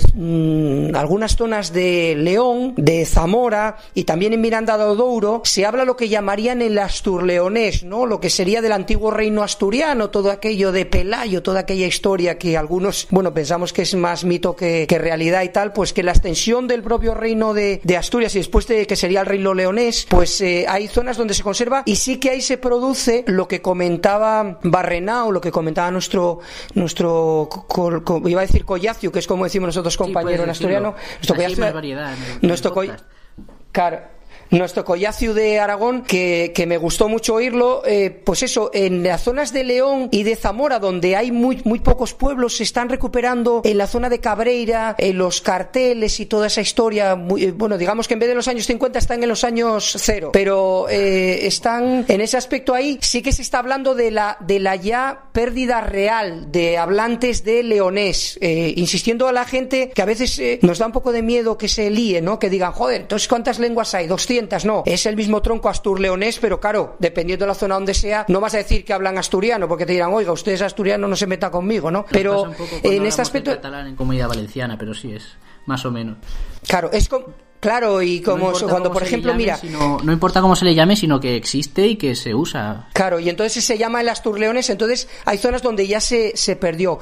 ¿Qué decíamos a nivel asturiano? Pues a nivel asturiano tenemos también hay una cuestión, como tenemos cerca una comunidad lingüística como la gallega, que tiene pues la lengua oficial, medios de comunicación públicos, televisión galega, radio galega, que emiten en gallego, pues lo que ocurre es que hay una zona que llamamos tenemos el Eo Navia, el río Eo es el que separa Asturias de Galicia, y el río Navia, una zona sí que llamaríamos, ahí hay una discusión, pero bueno, los lingüísticas dicen que en realidad, el otro día hablaba yo con un lingüista de la Universidad de Uvieu que me comentaba que están haciendo un estudio que van a publicar en unos meses. Hice una entrevista en el programa de radio precisamente, y me comentaba Ramón de Andrés, un lingüista muy conocido incluso a nivel estatal, me decía que en realidad se puede hablar de una entemez, decimos nosotros en asturiano, una mezcla de lenguas entre el gallego y el asturiano. Es más, a nivel oficial a esa lengua se le llama gallego-asturiano. Lo que pasa que dice él que tiene más trazos de gallego que más trazos de asturiano, dependiendo si te vas yendo hacia el oeste, hacia Galicia, o si te vienes hacia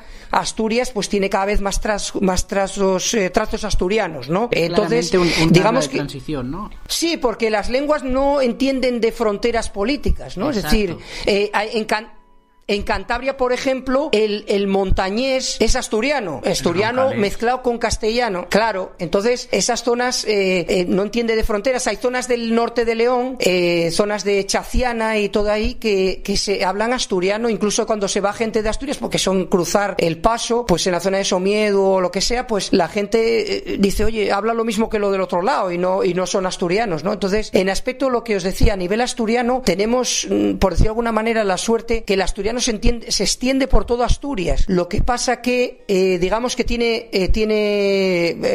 dos bueno, podemos decir tres variantes, que sería la variante central, que es la más conocida, tener en cuenta que en Asturias, por la distribución poblacional, se llama el 8 asturiano. En el centro de Asturias vivimos prácticamente el 85% de la población asturiana, entre Xixón, Uvieu, Avilés, Mieres, Llangreu, todo eso vivimos prácticamente el 80% de las personas de Asturias. Entonces, ese asturiano central, que sería, para que la gente se haga una referencia, sería el más conocido cuando yo algún asturiano que dice les vaques, el ye, el prestome, el que se le puede oír a David Villa, el futbolista, el que se le puede oír a Samuel Sánchez, el ciclista. Esa gente que tiene esa forma de, ese deje, esa forma de hablar, ese es el asturiano central, el de les cases, les piedres, les faves. Entonces, pero sí que hay dos variantes, que sería el asturiano occidental, que es el que se pega ya más a la zona de Cangas del Narcea, de Grao, de toda esa zona y tal, que tiene, bueno, pues dice, en vez de decir coses, dice cousas o tal, bueno,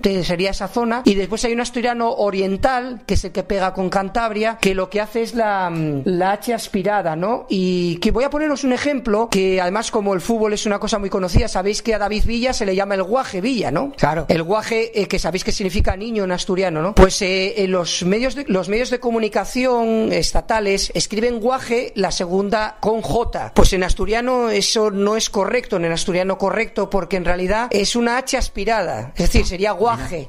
Entonces, me dejas picueto. Claro. Entonces, en realidad, esa variante lingüística, que es el H aspirada, que ellos, por ejemplo, en el occidente, en el oriente de Asturias, la zona de Llanes, de Ribesella, de Les Arriondes y demás, ellos, en vez de decir les faves, dirían les javes. Sería como una especie de aspiración de la palatalización de la H del latino. ¿No veis que del latín, cuando en latín se decía farina, como decimos nosotros, la F, palatiza? Pues ellos, esa palatización sería el paso anterior a la H del castellano, de la aba, pues dicen les javes, o sea, una especie de H aspirada. De ahí viene lo de guaje. Y ya para terminar, a nivel de sociológico, sí que la gente habla asturiano, pero no es estado de salud ahora mismo de la lengua asturiana. Claro. Aquí lo que sería, habría que distinguir mucho el ambiente urbano. Estamos hablando que Xixón tiene 300.000 habitantes, Oviedo 250.000 y Avilés unos 80.000.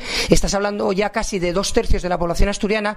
A nivel de las ciudades se habla menos, sobre todo en Uvieu, en la capital, Oviedo, claro, sus premios príncipes, su abolengo, su historia, pues no les permite hablar esa lengua de poco doctos y poco preparados, ¿no? Entonces eso, en Oviedo se pierde bastante la gente por una cosa de desprestigio y de diglosia. En Xixón hay un proceso que, mientras fue gente emigrada de las zonas rurales, tiene más fuerza. Ahora mismo acaban de aprobar un decreto para potenciar el asturiano en Xixón, como lo llaman, y se puede ver Xixón, aunque en la camiseta del Sporting de Gijón pongan Gijón cuando hay un acuerdo, pero bueno. Y en Avilés también muchos emigrantes de otras comunidades que llegaron en su época, la época de Ensidesa, y entonces, bueno, son segundas generaciones. Bueno, sí que hay menos tal. En las ciudades estaría un poco perdido, aunque sí hay ahí sí se puede oír, sobre todo en Sisión sí se puede oír el asturiano, el ye, pero se utiliza un asturiano que se llama amestao mezclado, quiero decir, es un asturiano o un castellano con trazos asturianos, que dicen ye, prestome, tal, podéis oír a alguna gente, al propio Abelardo, el entrenador de Sporting, gente famosa os digo, ¿no? Por ejemplo, a Fernando Alonso nunca lo oiréis hablar en asturiano porque es de Oviedo, ¿entiendes? Entonces, claro, a Fernando le cuesta un poco más, ¿no? Se le pase algo. Claro, aparte, bueno, y entonces sería a nivel eso, pero en cambio hay zonas donde el asturiano está muy bien conservado, como sería en les Cuenques Mineres, Mieres, Llangreu, toda esta zona, es San Martín del Rey Aurelio, toda esta zona y tal, Vimenes, que es donde nosotros grabamos nuestro programa de televisión, donde la gente habla un asturiano bastante, digamos, poco contaminado. Y después en la zona de Occidente, la zona de Cangas del Narcea, al ser una zona que tradicionalmente fue más aislada, se conserva también muy el asturiano también. Y después en la zona de Oriente, pues en las zonas más rurales, tipo, pues que os iba a decir, Ponga o por ahí, pues sí se conserva, pero en cambio la gente de Llanes, que es más, ¿cómo deciros?, más pija, pues más de, oye, viene, así son más señoritos, pues tiene esa diglosia. De todas maneras, ninguna zona de Asturias, por muy aislada que esté, se puede escapar de esa presión mediática continua en el medio público de comunicación y en medios privados hacia el desprestigio de la lengua propia, ¿no? Entonces, digamos que pensar cómo esa diglosia se va potenciando y desde los medios de comunicación. Vale, y ahora me gustaría conocer el punto de vista de Barrenaus, porque me da la impresión de que el aragonés está mucho más extendido por el norte, zona de Jaca, Sabiñánigo, que ya tirando hacia Teruel, incluso Zaragoza. A ver si me equivoco o no. No te equivocas, más o menos. A ver, el aragonés ahora mismo, los estudios, el último estudio, la opinión de muchos es muy optimista, pues está hablando de 50.000 hablantes, ¿no? Y los estudios más negativos pues hablan de 8.000. En los sitios donde la transmisión generacional no se ha perdido, pues básicamente están concentrados en lo que es el Alto Aragón.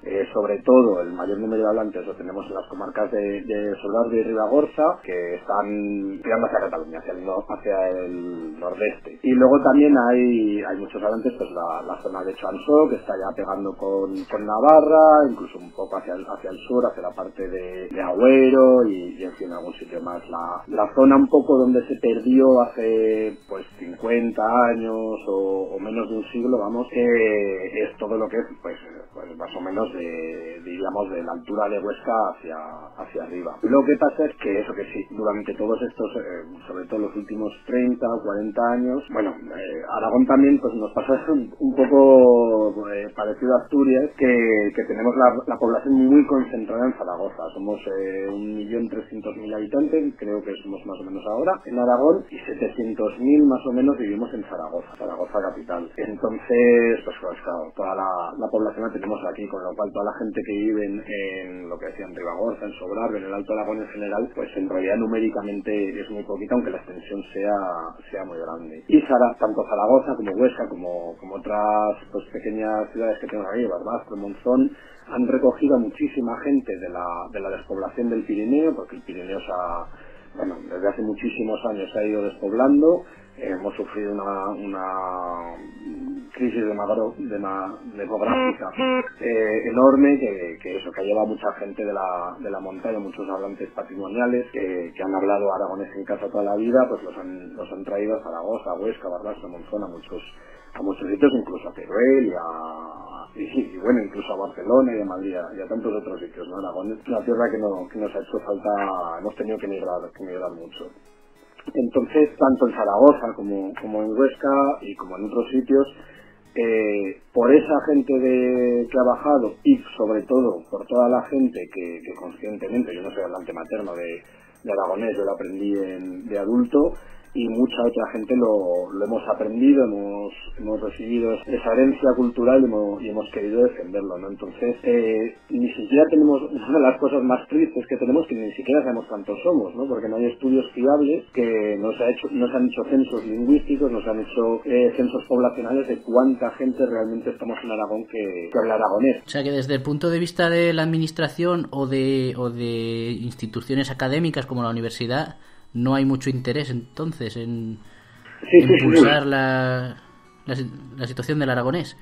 Exactamente, o sea, el aragonés es que ya te digo, lo que comentaba un poco antes, ¿no? Se le deja morir simplemente por inacción o por una acción motivada, ¿no? De que lo quieren dejar morir o de que simplemente pasan de él, pues eso, pues no se quiere ni siquiera investigar, ¿no? De cuántos somos, de qué grado de vitalidad tienen cada una de las zonas, de toda la gente que está aprendiendo en los últimos 30, 40 años, no se ha hecho un seguimiento de si lo siguen utilizando, si no, qué grado de conocimiento tienen, qué relación tienen con la lengua, ¿no? Y sobre todo, bueno, el cambio que ha habido en estos 30, 40 años social más importante, yo creo que es que ha sido la concienciación, ¿no? De una situación de partida hace 30, 40 años que la sociedad, mucha gente desconocía siquiera que existiese el aragonés en Zaragoza, claro, lógicamente los sitios donde lo hablaban lo sabían perfectamente, ¿no? Pero eso, mucha gente ni siquiera sabía que existía, o sabiendo que existía, pues lo consideraban pues que era hablar castellano mal, o que era hablar paleto, o qué tal. Pues bueno, poco a poco, afortunadamente yo creo que ahora mismo en Aragón nadie desconoce esta realidad, todo el mundo sabe que en Aragón hay 3 lenguas y una de ellas es el aragonés, ¿no? Que es la única que tenemos solo nosotros. Aragón y trilingüe. Aragón y trilingüe, exactamente, ¿no? Y bueno, por lo menos la gente ya la conoce, mucha gente la valora, esto en la calle no supone el problema que le supone a lo mejor a los políticos o a algunos políticos, la gente tiene una actitud muy positiva hacia el aragonés, tú montas una mesa, tú montas cualquier actividad alrededor del aragonés, un concierto, lo que sea, y la gente responde, la gente le gusta, la gente se lo toma con interés y le parece algo a proteger y algo a salvar e incluso pues eso, pues a difundir y hacer pues lo que es, ¿no? Que es un patrimonio cultural y lingüístico, no ya de los aragoneses, de toda la humanidad, ¿no? Y como todas las lenguas, por otra parte, no es que seamos más chulos que nadie, ¿no? Pero... Hombre, en realidad todos los españoles como españoles deberían sentirse orgullosos de tener una lengua más, ¿no? Claro, toda lengua es cultura y toda cultura es patrimonio y eso debería enorgullecernos a todo el mundo, ¿no? Al final una lengua es un vehículo para transmitir ideas. Sí, pero también es parte de un bagaje importante de una cultura. Obviamente. Como parte, hablando de el estado de salud del aragonés y del asturiano en este caso, un punto muy importante que seguro estáis de acuerdo ambos es que si la lengua es oficial está casi garantizado su persistencia, porque entonces los ciudadanos tienen el derecho y el deber de conocerla, y respetarla. Se enseña y entonces pero la administración tiene la obligación de dirigirse a los ciudadanos que lo solicitan en ese idioma, que haya medios de comunicación, que haya todo esto. Sabemos que hoy en día ni el asturiano ni el aragonés son lenguas oficiales, que eso lo deciden los estatutos de autonomía, pero bueno, ahora vamos a empezar otra vez por ti, Barrenau, y volvemos y así vamos pasando el uno al otro. ¿Cuál es la situación legal actual del aragonés? Y cuéntanos un poquito la de los últimos años, que hay algo que vale la pena reseñar, yo creo. Bueno, me va a permitir corregir el tema de la oficialidad, yo lo digo importantísimo. O sea, es el mínimo reconocimiento, y además así lo reconoce la Carta de los Derechos Lingüísticos, que tiene que tener una lengua, que es la oficialidad. A partir de ahí podemos empezar a construir cosas. Que la oficialidad tampoco salga una lengua, ¿no? Por ejemplo, el gaélico es oficial en Irlanda y está en una situación bastante... Bueno, el caso del gaélico es... bastante precaria, ¿no? Pero bueno, con eso, efectivamente, yo creo que la oficialidad es el primer paso, y en Aragón hemos tenido, bueno, pues o mucha mala suerte o mucha mala idea, ¿no? En la negociación del último estatuto estuvo a punto de meterse el aragonés y el catalán con ese nombre, ¿no? Con aragonés y catalán, que es uno de los problemas que tenemos, ¿no? Que es la denominación de las lenguas. Al final no entró, al final se volvió a hablar de lenguas y modalidades lingüísticas así en abstracto, y de ahí vienen muchos problemas, ¿no? De que no sale en el estatuto, no es oficial, pero es que ni siquiera se les nombra por su nombre. En la penúltima ley de lenguas que hizo el PSOE, que aunque gobernaba con el PAR, lo hizo con esta fue la única ley que hizo sin el apoyo del PAR, la hizo con el apoyo de Chunta, pues hizo una ley de lenguas en la que sí, que por primera vez se nombraban con su nombre, el aragonés y el catalán. En mi opinión, esto es una opinión personal, pues era un apoyo, era una ley insuficiente, pero era un paso adelante muy importante y que bueno, quedaba un marco por lo menos en el que actuar. Pero eso lo aprobaron, después de 12 años de gobierno, lo aprobaron en el último año, deprisa y corriendo, y bueno, ya veíamos que aquello pues efectivamente si se cambiaba el gobierno, que era lo que parecía y lo que efectivamente al final fue, pues se iba a ir fuera, ¿no? Y entonces pues llegó efectivamente el siguiente gobierno, PSPAR, en el que pues volcaron esa ley y hicieron la ley del Lapapip, la famosa ley del Lapapip y del Lapao. Cuéntanos eso, cuéntanoslo, que esto... En la que pues eso, pues para no decir aragonés y catalán, pues decían, a ver si me acuerdo del acrónimo porque no es fácil, lengua aragonesa propia de la zona, propia de las áreas pirenaica y prepirenaica para el aragonés, y lengua aragonesa propia del Aragón Oriental para el catalán. Porque decir catalán está feo. Exactamente. Son ganas de envainársela de manera absurda. Sí, totalmente. De no llamar a las cosas Sí, todo esto respondía pues a una serie de asociaciones que hay, bueno, de personas o de personajes, me atrevería a decir, que hay en la franja, pues que defienden que eso no es catalán, en fin, pues esas cosas. Y que el aragonés pues le tocó pagarla también, ¿no? Y bueno, pues responden también en el caso del aragonés, en el catalán también, a esa táctica, ¿no? de negarle incluso la existencia a la lengua, pues atacando a la unidad lingüística o a otras cuestiones, ¿no? Al prestigio o todo esto. Esto en cuanto al asturiano. No, era en cuanto al aragonés. En cuanto al aragonés. Pero bueno, esta ley ahora ha vuelto a cambiar, ¿no? Ahora la ley de lenguas aún está vigente, la anterior, pero bueno, pero parece por ejemplo, en otras leyes de rango menor, pues de la ley de patrimonio o otro tipo de leyes, pues también se habían eliminado, porque en todos estos 30 o 40 años, pues muchas veces el aragonés y el catalán se colaban o conseguíamos que los reconociesen en otras leyes, ¿no? Por ejemplo, pues otra de las cosas que hizo el gobierno del Lapapip y del Lapao, pues se quitan los premios, había unos premios que convocaba el gobierno de Aragón a literatura en aragonés y en catalán, eran los premios Arnal Cabero, Guillem Nicolau, eran dos escritores aragoneses, y bueno, pues estos los pusieron en uno, porque como decían que no existían esas dos lenguas, en fin. Bueno, pues ese tipo de leyes, pues ahora lo que han empezado este nuevo gobierno es volviendo a poner las referencias que el anterior gobierno había sacado explícitas al aragonés y al catalán, ¿no? Todo parece indicar pues que efectivamente se va a volver a hacer una ley de lenguas digna de ese nombre y bueno, pues en eso estamos, ¿no? Estamos un poco expectantes porque no sabemos muy bien por dónde va a ir la cosa, pero bueno, yo personalmente pues ahora mismo soy optimista porque vamos, pero de lo que estamos a nivel legislativo. Peor que lo del Lapapip. Exacto. O por lo menos que no hagan cosas pues tan ridículas y pues de tan poco rigor filológico. Un saludo a Luisa Fernanda Rudy si nos está escuchando. No creo.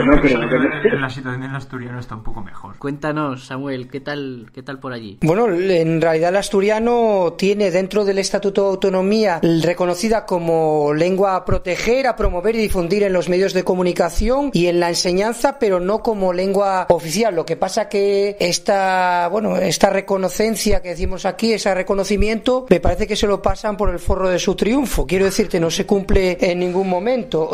También hay una ley del asturiano que se aprobó en las finales de los años 90, cuando estaba el partido asturianista, tenía un diputado y estaba con el PSOE y con el PP, incluso tuvo algún tipo de acuerdo, y esa ley todavía está en la ley de uso y promoción del asturiano bable, que después si queréis os aclaro eso del bable, que a mí es una denominación que no me gusta nada, y que se suele, bueno, ya os explico después por qué no nos gusta eso del bable, pero quiero decir que esa ley de promoción y uso del asturiano, que no me quiero equivocar, pero creo que es del año 99, en esa ley se dan una serie de cuestiones, o se pone una serie de cuestiones, pero que a día de hoy se siguen incumpliendo, ¿no? Entonces, cuando se quiso abrir el melón, sabéis que esto en el Estado español somos unos cachondos, ¿no? Porque cuando uno le da por abrir una cosa, pues abrir los estatutos de autonomía, lo que sea, pues todos van detrás. Oye, si ese tiene una cosa, yo también la quiero, ¿no?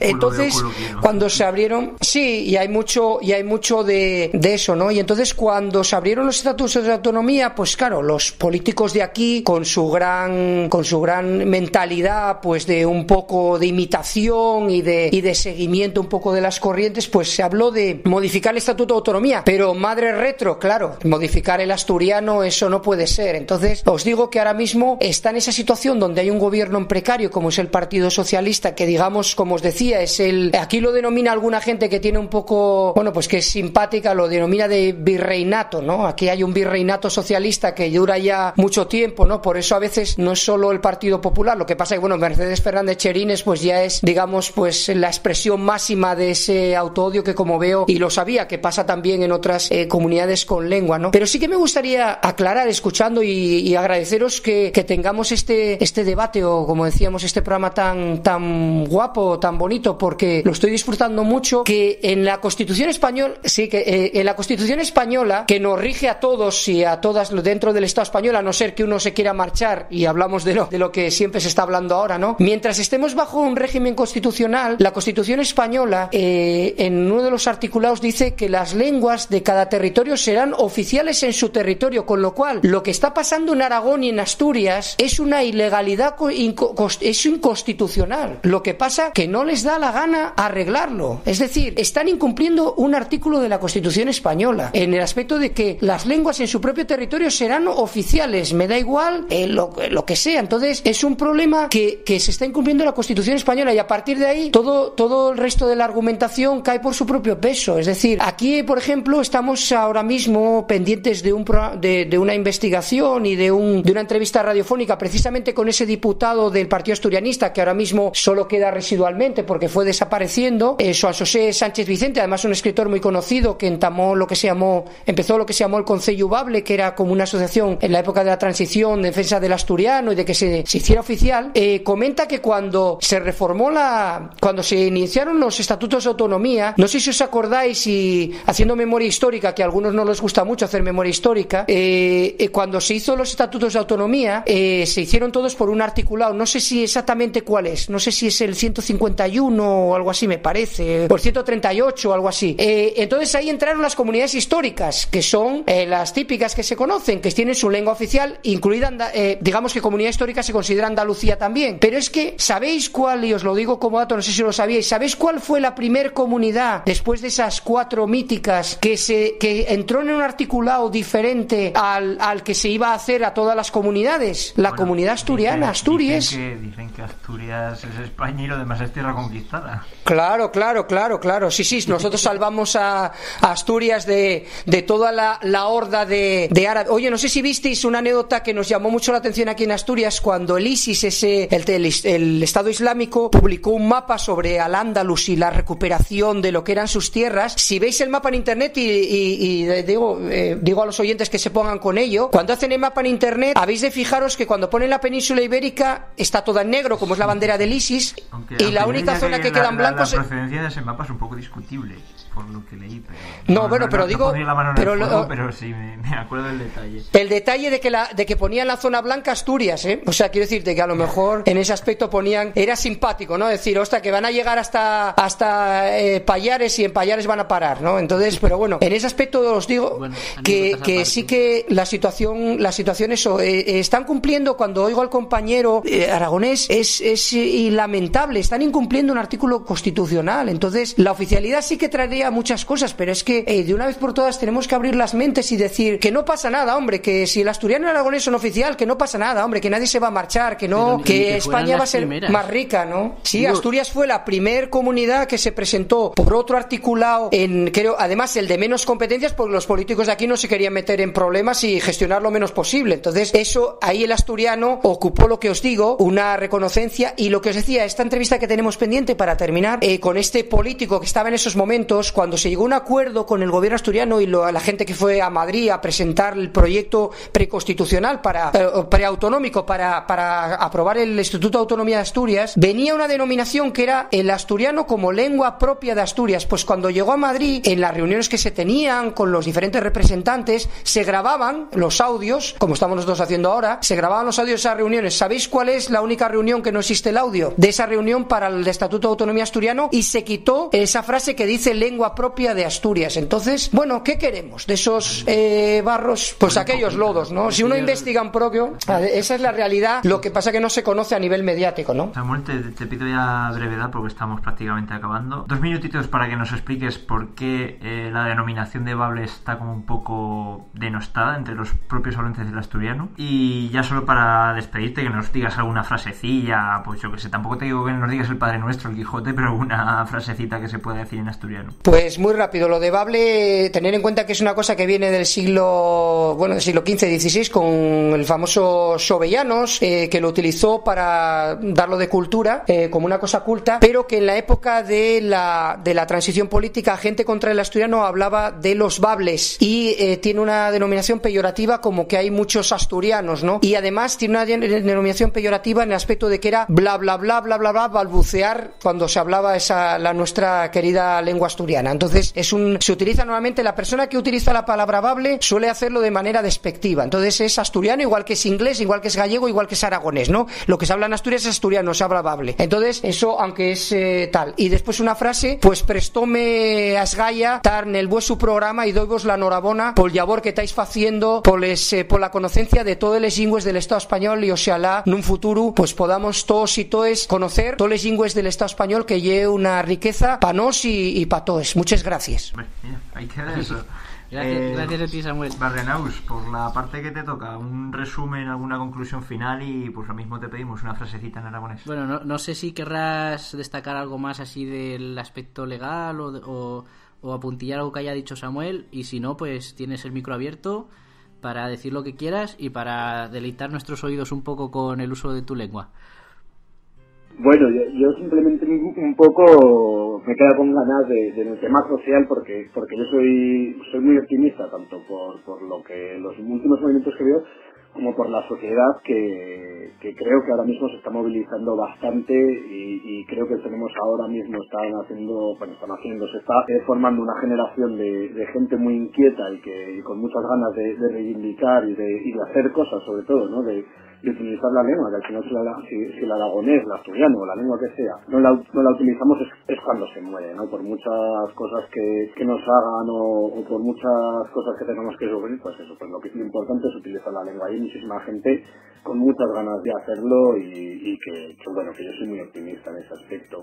Y bueno, pues deciros que me ha feito muy togollo para esta nuey, se nos ha feito una mica tarde con vosotros, pues fendo este programeta, sentindo a compañero asturiano y que todos doy muchos ánimos para que continúes haciendo el programa, para que continuemos empleando las ondas y los ordenadores de la Chen de muchas lenguas y de mucha cultura y de mucho patrimonio que ya nuestro de todos. De verdad que quien no quiera entender esto es porque no pone esfuerzo ninguno. O sea, también son todas las romanitas, ¿no? Pues ya es fácil de entender.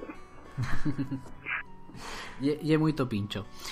Bueno, pues Samuel, Carlos, muchísimas gracias por vuestra presencia. Quedamos a vuestra entera disposición. Y bueno, pues me ha encantado porque había un montón de cosas que no conocía. Y bueno, pues sobre todo la experiencia de escuchar lenguas que normalmente, pues sobre todo la gente que somos del centro, del sur, no escuchamos casi nunca, pues es una experiencia enriquecedora sin duda. Muchas gracias a vosotros por invitarnos, hombre.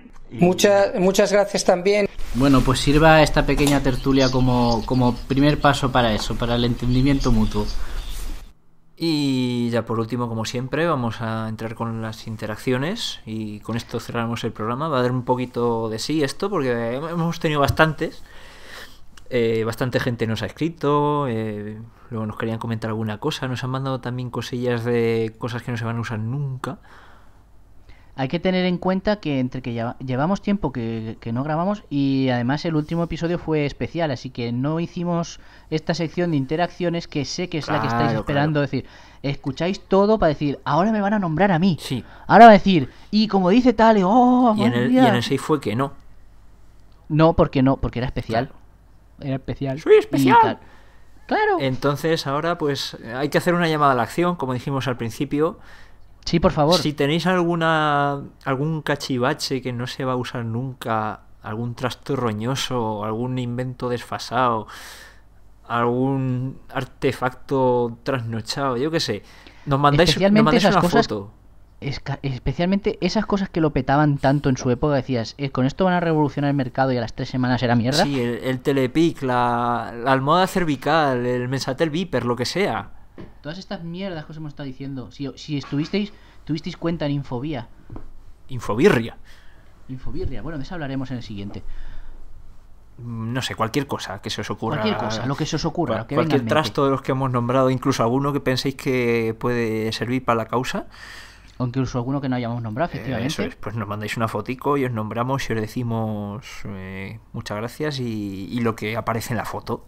Porque Exacto. obviamente una foto la podríamos retransmitir porque hay métodos para ello, pero por radio mejor vamos a describirla nosotros y os evitamos un dolor de oídos.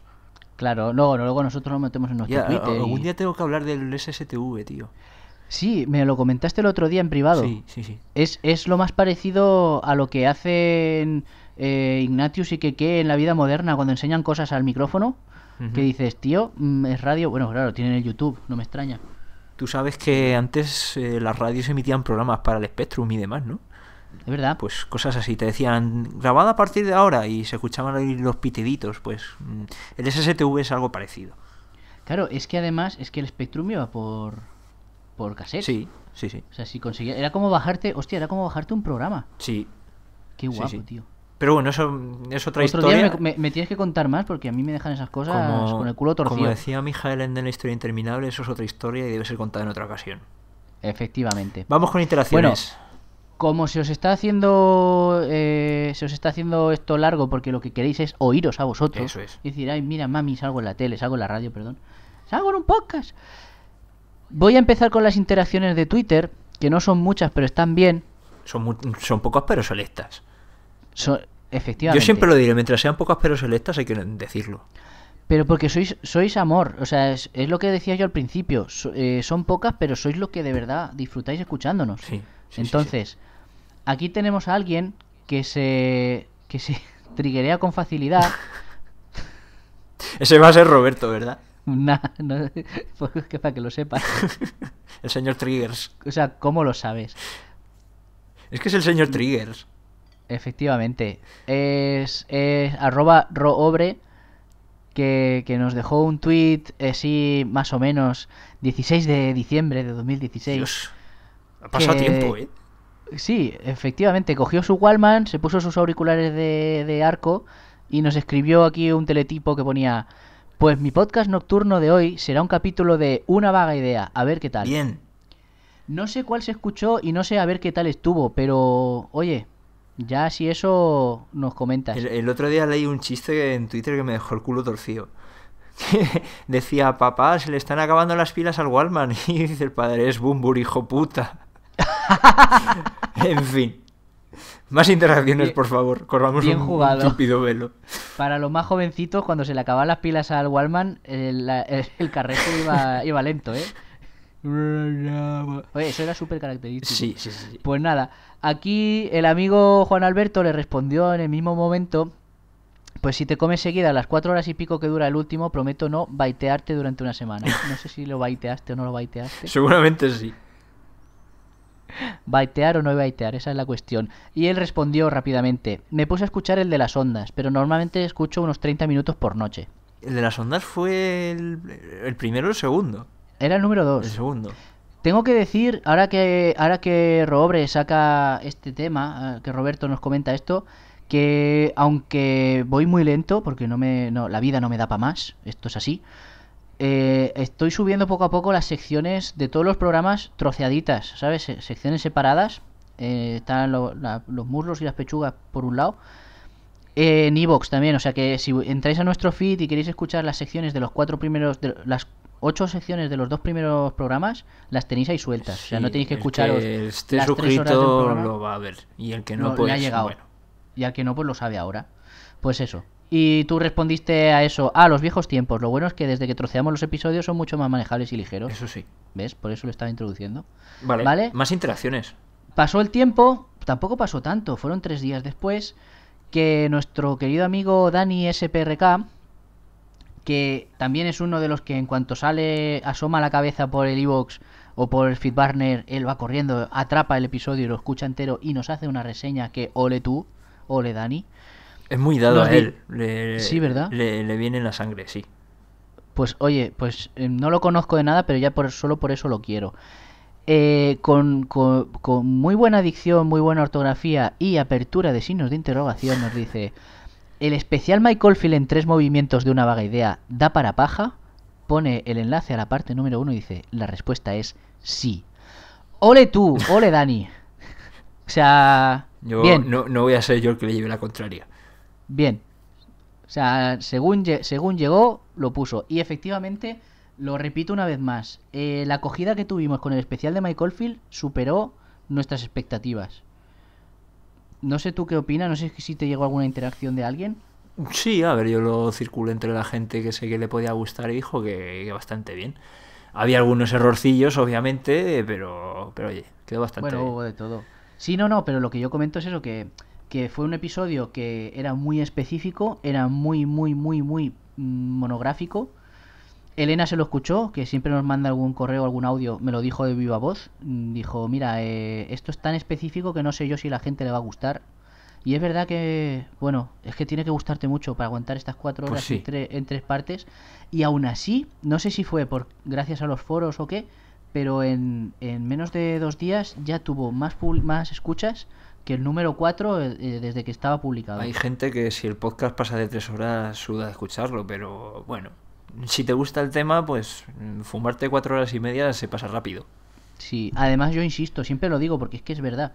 Un podcast tú puedes pararlo y escucharlo cuando quieras, así que si solo escuchas media horita al día o 20 minutos o 10 minutos, pues bueno, ya te lo escucharás. Pero dejémonos de autocomplacencia y sigamos. Efectivamente, sigamos nada, con las no, eso, interacciones. agradecer a la gente que aceptó de esa manera todo esto. Nos comentaba también el mismo Dani que tenía constancia de los mensajes del Viper, que si eso funcionaba, que si no. Y tú le respondiste que sí, que habían dejado de funcionar, pero hace muy poco. ¿Tienes Sí. algún dato en concreto de eso? No lo he vuelto a buscar, pero como dije, si busquéis en el foro de la Unión de Radioaficionados Españoles veréis un hilo donde intentan devolverlo a la vida y bueno, es un poco fútil porque eso no funciona, las frecuencias están ahí muertas de risa y no hay servicio, ¿no? O sea, es como intentar conectar a un servidor que está apagado, pues es lo mismo. Claro. O sea, la frecuencia estará asignada porque suele estarlo, pero ahora mismo no se usa para nada ni vais a tener ahí éxito en hacer gran cosa. A ver si vamos a estar, que hubo apagón analógico y no hay televisión analógica y sí que va a estar funcionando el mensaje del Viper. O sea, que tampoco nos dé tanta pena, que aquello ya quedó ahí donde quedó. Esto es así. De todas formas, ahora hablaremos también de ello porque tuvimos una interacción por Telegram. Sí, pero ahora saldrá. Vamos a ir por Como estamos con las de Twitter, sí. El innombrable, que coincide con ser el señor Abraham, ex integrante de La Guardilla, para quien no lo conozca, que es un podcast de ciencia que se graba en Sevilla, que está muy bien, que se sigue grabando, aunque el innombrable no esté. Puso un tweet una vez hablando de... Bueno, estaba mencionando otro tweet que lo han borrado, entonces no sé de qué estaba hablando. Pero es lo típico de... Esto y sin químicos, porque no sé qué, no sé cuántos. Y dijo, venga, que anímense que no lleva químicos, tan solo lleva sales sódicas, ácidos grasos, diterpenos, alcoholes, aminas, fenoles, todo eso, pero está todo bueno. Entonces, como nuestro podcast tiene también un poco de intención de informar y de divulgar un poquito de ciencia y que la gente no se nos asuste cuando hablamos de cosas así, un poco en relación con lo que decía en el tema de las de los aditivos alimentarios, y que yo creo que algún día hará falta hablar de quimiofobia porque es que está cada vez más en boga, puse yo, está claro que es sin químicos, sin titulados en ciencias de la materia. Ya ves. Porque tenemos aquí doble problema. Químicos es una traducción directa del inglés, que es chemicals, sí. Pero en castellano no son químicos, son sustancias químicas, sí. O algo así. No sé, cosas que uno consideraría perniciosas. Exacto. Pero te mandé la foto esa que saqué aquí en el súper de al lado de una marca de café que decía no contiene químicos. Sí. Es como, hostia, por fin he encontrado café de vacío cuántico. Efectivamente. Eso es lo que estuvimos comentando. Es absurdo. Era una conocidísima marca en cuyo logo sale un pollito que decía que su café descafeinado está descafeinado sin químicos. Solo con agua o algo así ponía, sí, no me acuerdo. Sí, eso es. Claro, vamos a ver, primero. Porque claro, el agua, pues... Claro, el agua vacío cuántico. El agua es antimateria. Exacto. Vamos a ver, lo primero, no son químicos, son sustancias químicas. Químicos son personas que han estudiado una cosa. Sí. Y ¿vale? aún así... Que es la química. Y aún así pillado por los pelos.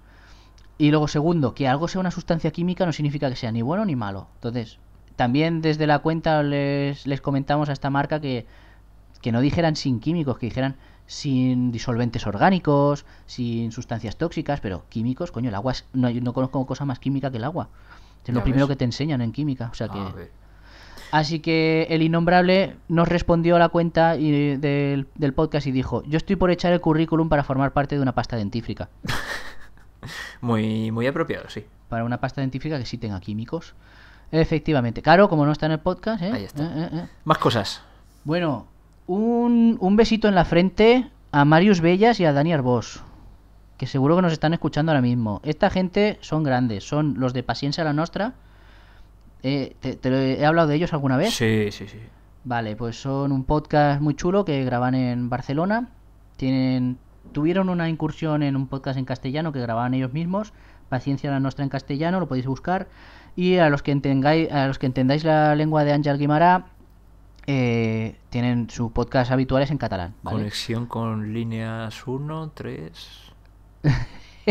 Metro de Valencia, digo. Ángel Guimarà. Correspondencia en líneas 1 y 3. Pues efectivamente, estos señores, que son un físico y un biólogo, además de divulgación científica, nos hacen pasar un buen rato. Y además, como publican el podcast a final de fin de semana, esa es la forma chula que tengo de empezar los lunes, si no ya me dirás tú para qué. Y tienen una sección de internet en la que recomiendan o desrecomiendan blogs, videoblogs. Me encanta lo de desrecomiendan. Sí, en plan, sí. le hemos hecho la cruz a www. Efectivamente, porque hay algunos que son muy apaleables, libres de químicos también. Mucha magufería por ahí. Y además mola porque antes en su programa tenían una sección que entraba uno que era el limpiador, que se sentaba y se ponía a hablar también, era uno de ellos poniendo voces, y también decía alguna web inventada, entonces tenía su gracia y sigue teniéndola. Y entonces en su sección de internet dijeron: os vamos a recomendar un podcast que además de otras muchas cosas tienen una sección sobre ciencia, y atiende. Y nos recomendaron a nosotros. O sea que muchas gracias por dar así ese bombo, por meter un trocito de La Mancha ahí en Cataluña. Ahí bueno, está. Aquí, ¿vale? Allí. Allí y aquí.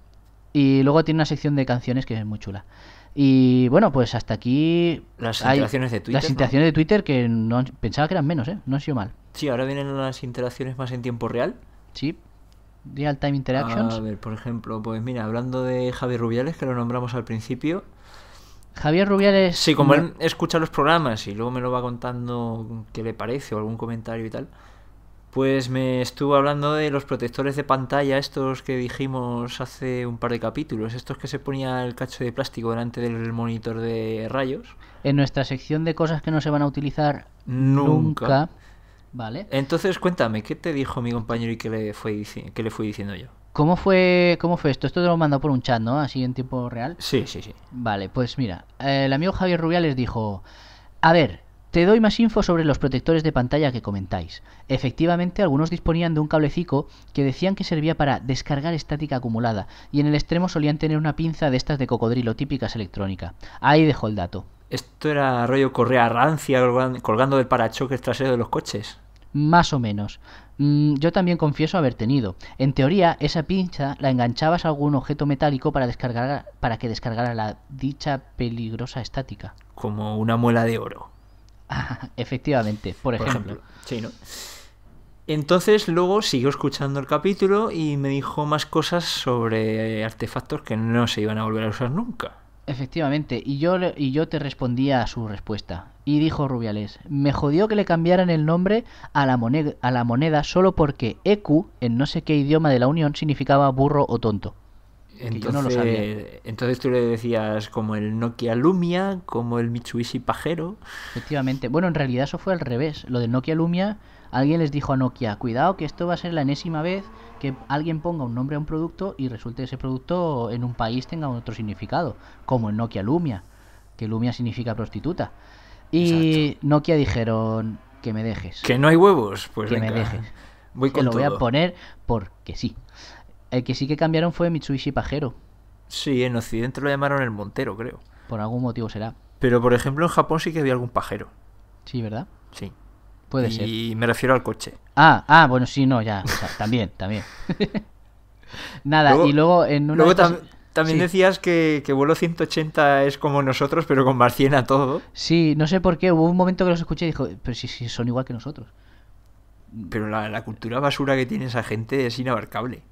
Mira, tienen una de cultura infinita. Bueno, está el señor VCR intentando introducir el tema del que está hablando y tal, y claro, como se está leyendo sus fuentes, entonces va en plan serio, y de repente salta Wally Wick y te viene con a lo mejor una referencia a Gran Hermano 5 o alguna cantante que murió en los años 50 o Así, a una pues película. Es como aquella película de Terele Pávez que hacía de... Y te sale, caso es que te el sale otro con una no- referencia a la estanquera de Vallecas, Por así, ejemplo. gratis. O hacen furor a lo bestia. Oye una palabra, a partir de esta palabra te inventa una canción y luego le cambia la letra sobre la marcha. Claro. Hay que recomendarlos. Vuelo 180 están muy bien. Y creo Es que un locurón. el señor Wally Way, que ha escrito un libro o algo así, buscadlo. Y creo que, bueno, tiene que estar bien, supongo. Sí. Seguimos. Tuviste más interacciones sobre cosas que no se iban a usar nunca. Nunca. Aquí tienes a un Juan. Sí, ¿Puede ser? El señor Juan, nuestro amigo de Valencia, que escribe en el grupo de los gravineros. Eso es. Sí, que siempre que puede también es uno de los que nos manda alguna interacción, ¿vale? Pues ¿No? nos dijo, después de escuchar el podcast, dijo que tuvo un beeper, un mensaje del beeper. Y no era un emisor. Para enviar un mensaje tenías que llamar a un número 900, que era gratis, obviamente.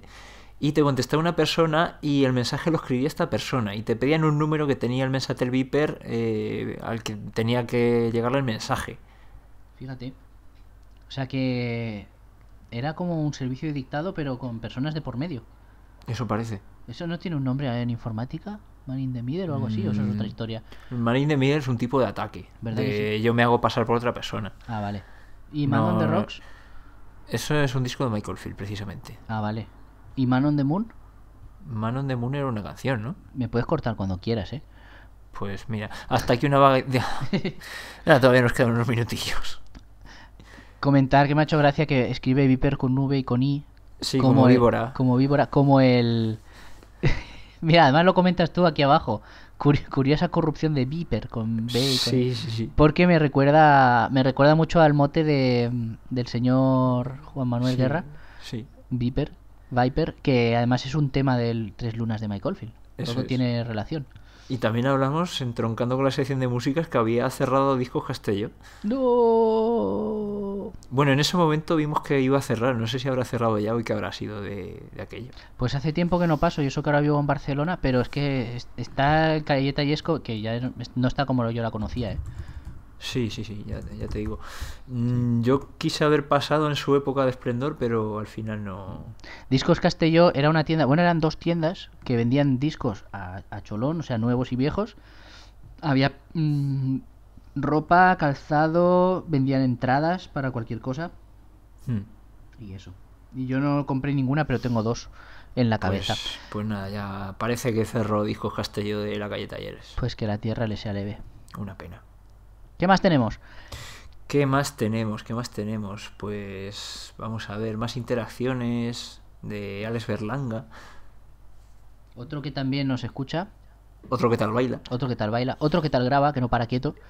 Te sugirió que si podíamos usar el Berli como moneda oficial del Imperio. Bueno, en realidad le hizo gracia que nosotros lo mencionáramos. Es que las cosas buenas al final se pegan. Hombre, claro, no me extraña. Entonces yo digo sí. Sí. El Berli como moneda oficial del Imperio. Sí. Ni Exacto. ECU, ni euro, ni leche. El Berli. Y la equivalencia son 40 duros, 200 Berlis. Ah, mira. Ya lo sabes. No había un sistema más estándar, ¿no? Eso es lo más estándar que hay.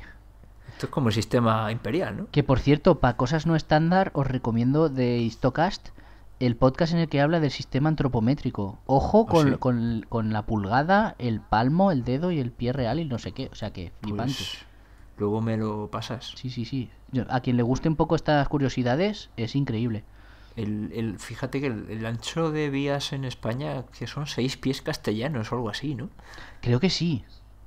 Oye, es una bizarrada. ¿Tú sabes por qué fue aquello? Bueno, un día le tenemos que hacer una sección de historia de ferrocarril, porque no sé, es alguna movida de la época isabelina. Sí, no, es que el ancho ibérico es más ancho que el internacional, porque decían que, claro, que con una máquina más gorda, que habría más vapor y el tren correría más, y que con el terreno escarpado que hay en España hace falta eso.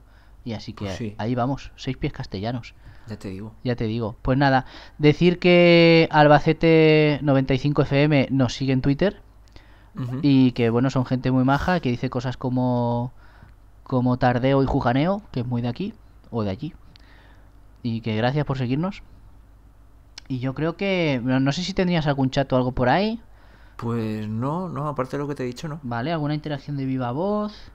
No, no especialmente. Vale, Rotten Tomatoes no nos ha tirado nadie, o sea que guay. Eso que Claro. nos llevamos. Tú sabes que lo que nos cuentan lo vamos anotando en la escaleta y luego lo decimos. Sí, aquí está todo. Muy bien. Que yo creo que está bien, ¿no? Pues hasta aquí.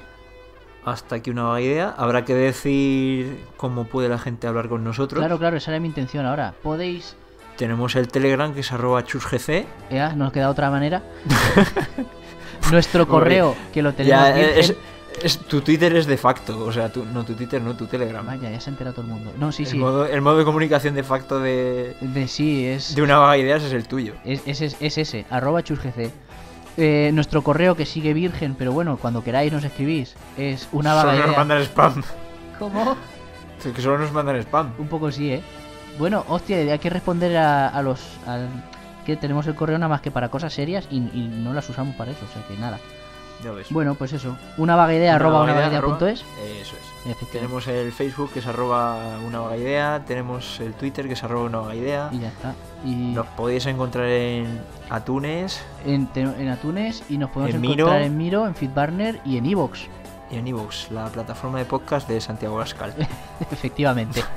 Dios. Y ¿Por qué me has hecho decir esto? bueno, porque sí. Porque la extrema derecha, bueno, perdón, la alt-right se está poniendo de moda. Alt-right. ¿No hemos Alt-right. dicho que este podcast no admite circulación de autobuses naranjas? Hostia, es verdad. Vaya, menuda contradicción. Mierda, Vaya por Dios. me voy a reflexionar sobre ello. A reflexionar. Reflexionemos. Pues a ver si te orientas. Bueno, quizás me occidento un poco, ¿eh? Y con todo esto cerramos este 7º episodio de Una vaga Una idea. Vaga Idea. Esperamos que os haya gustado. Hasta pronto.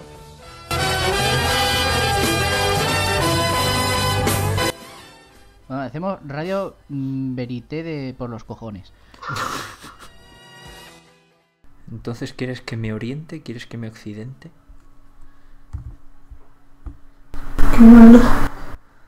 Es malo, pero es suyo. Eso, suerte que hay chiquillos delante para echarle la culpa, ¿eh? Nada.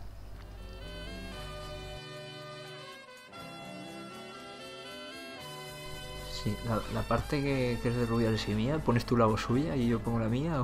Me parece correcto. ¿O pongo yo la suya y tú pones la mía? Me parece más que correcto. Me va a quedar un poco sui generis, ¿no? Sí.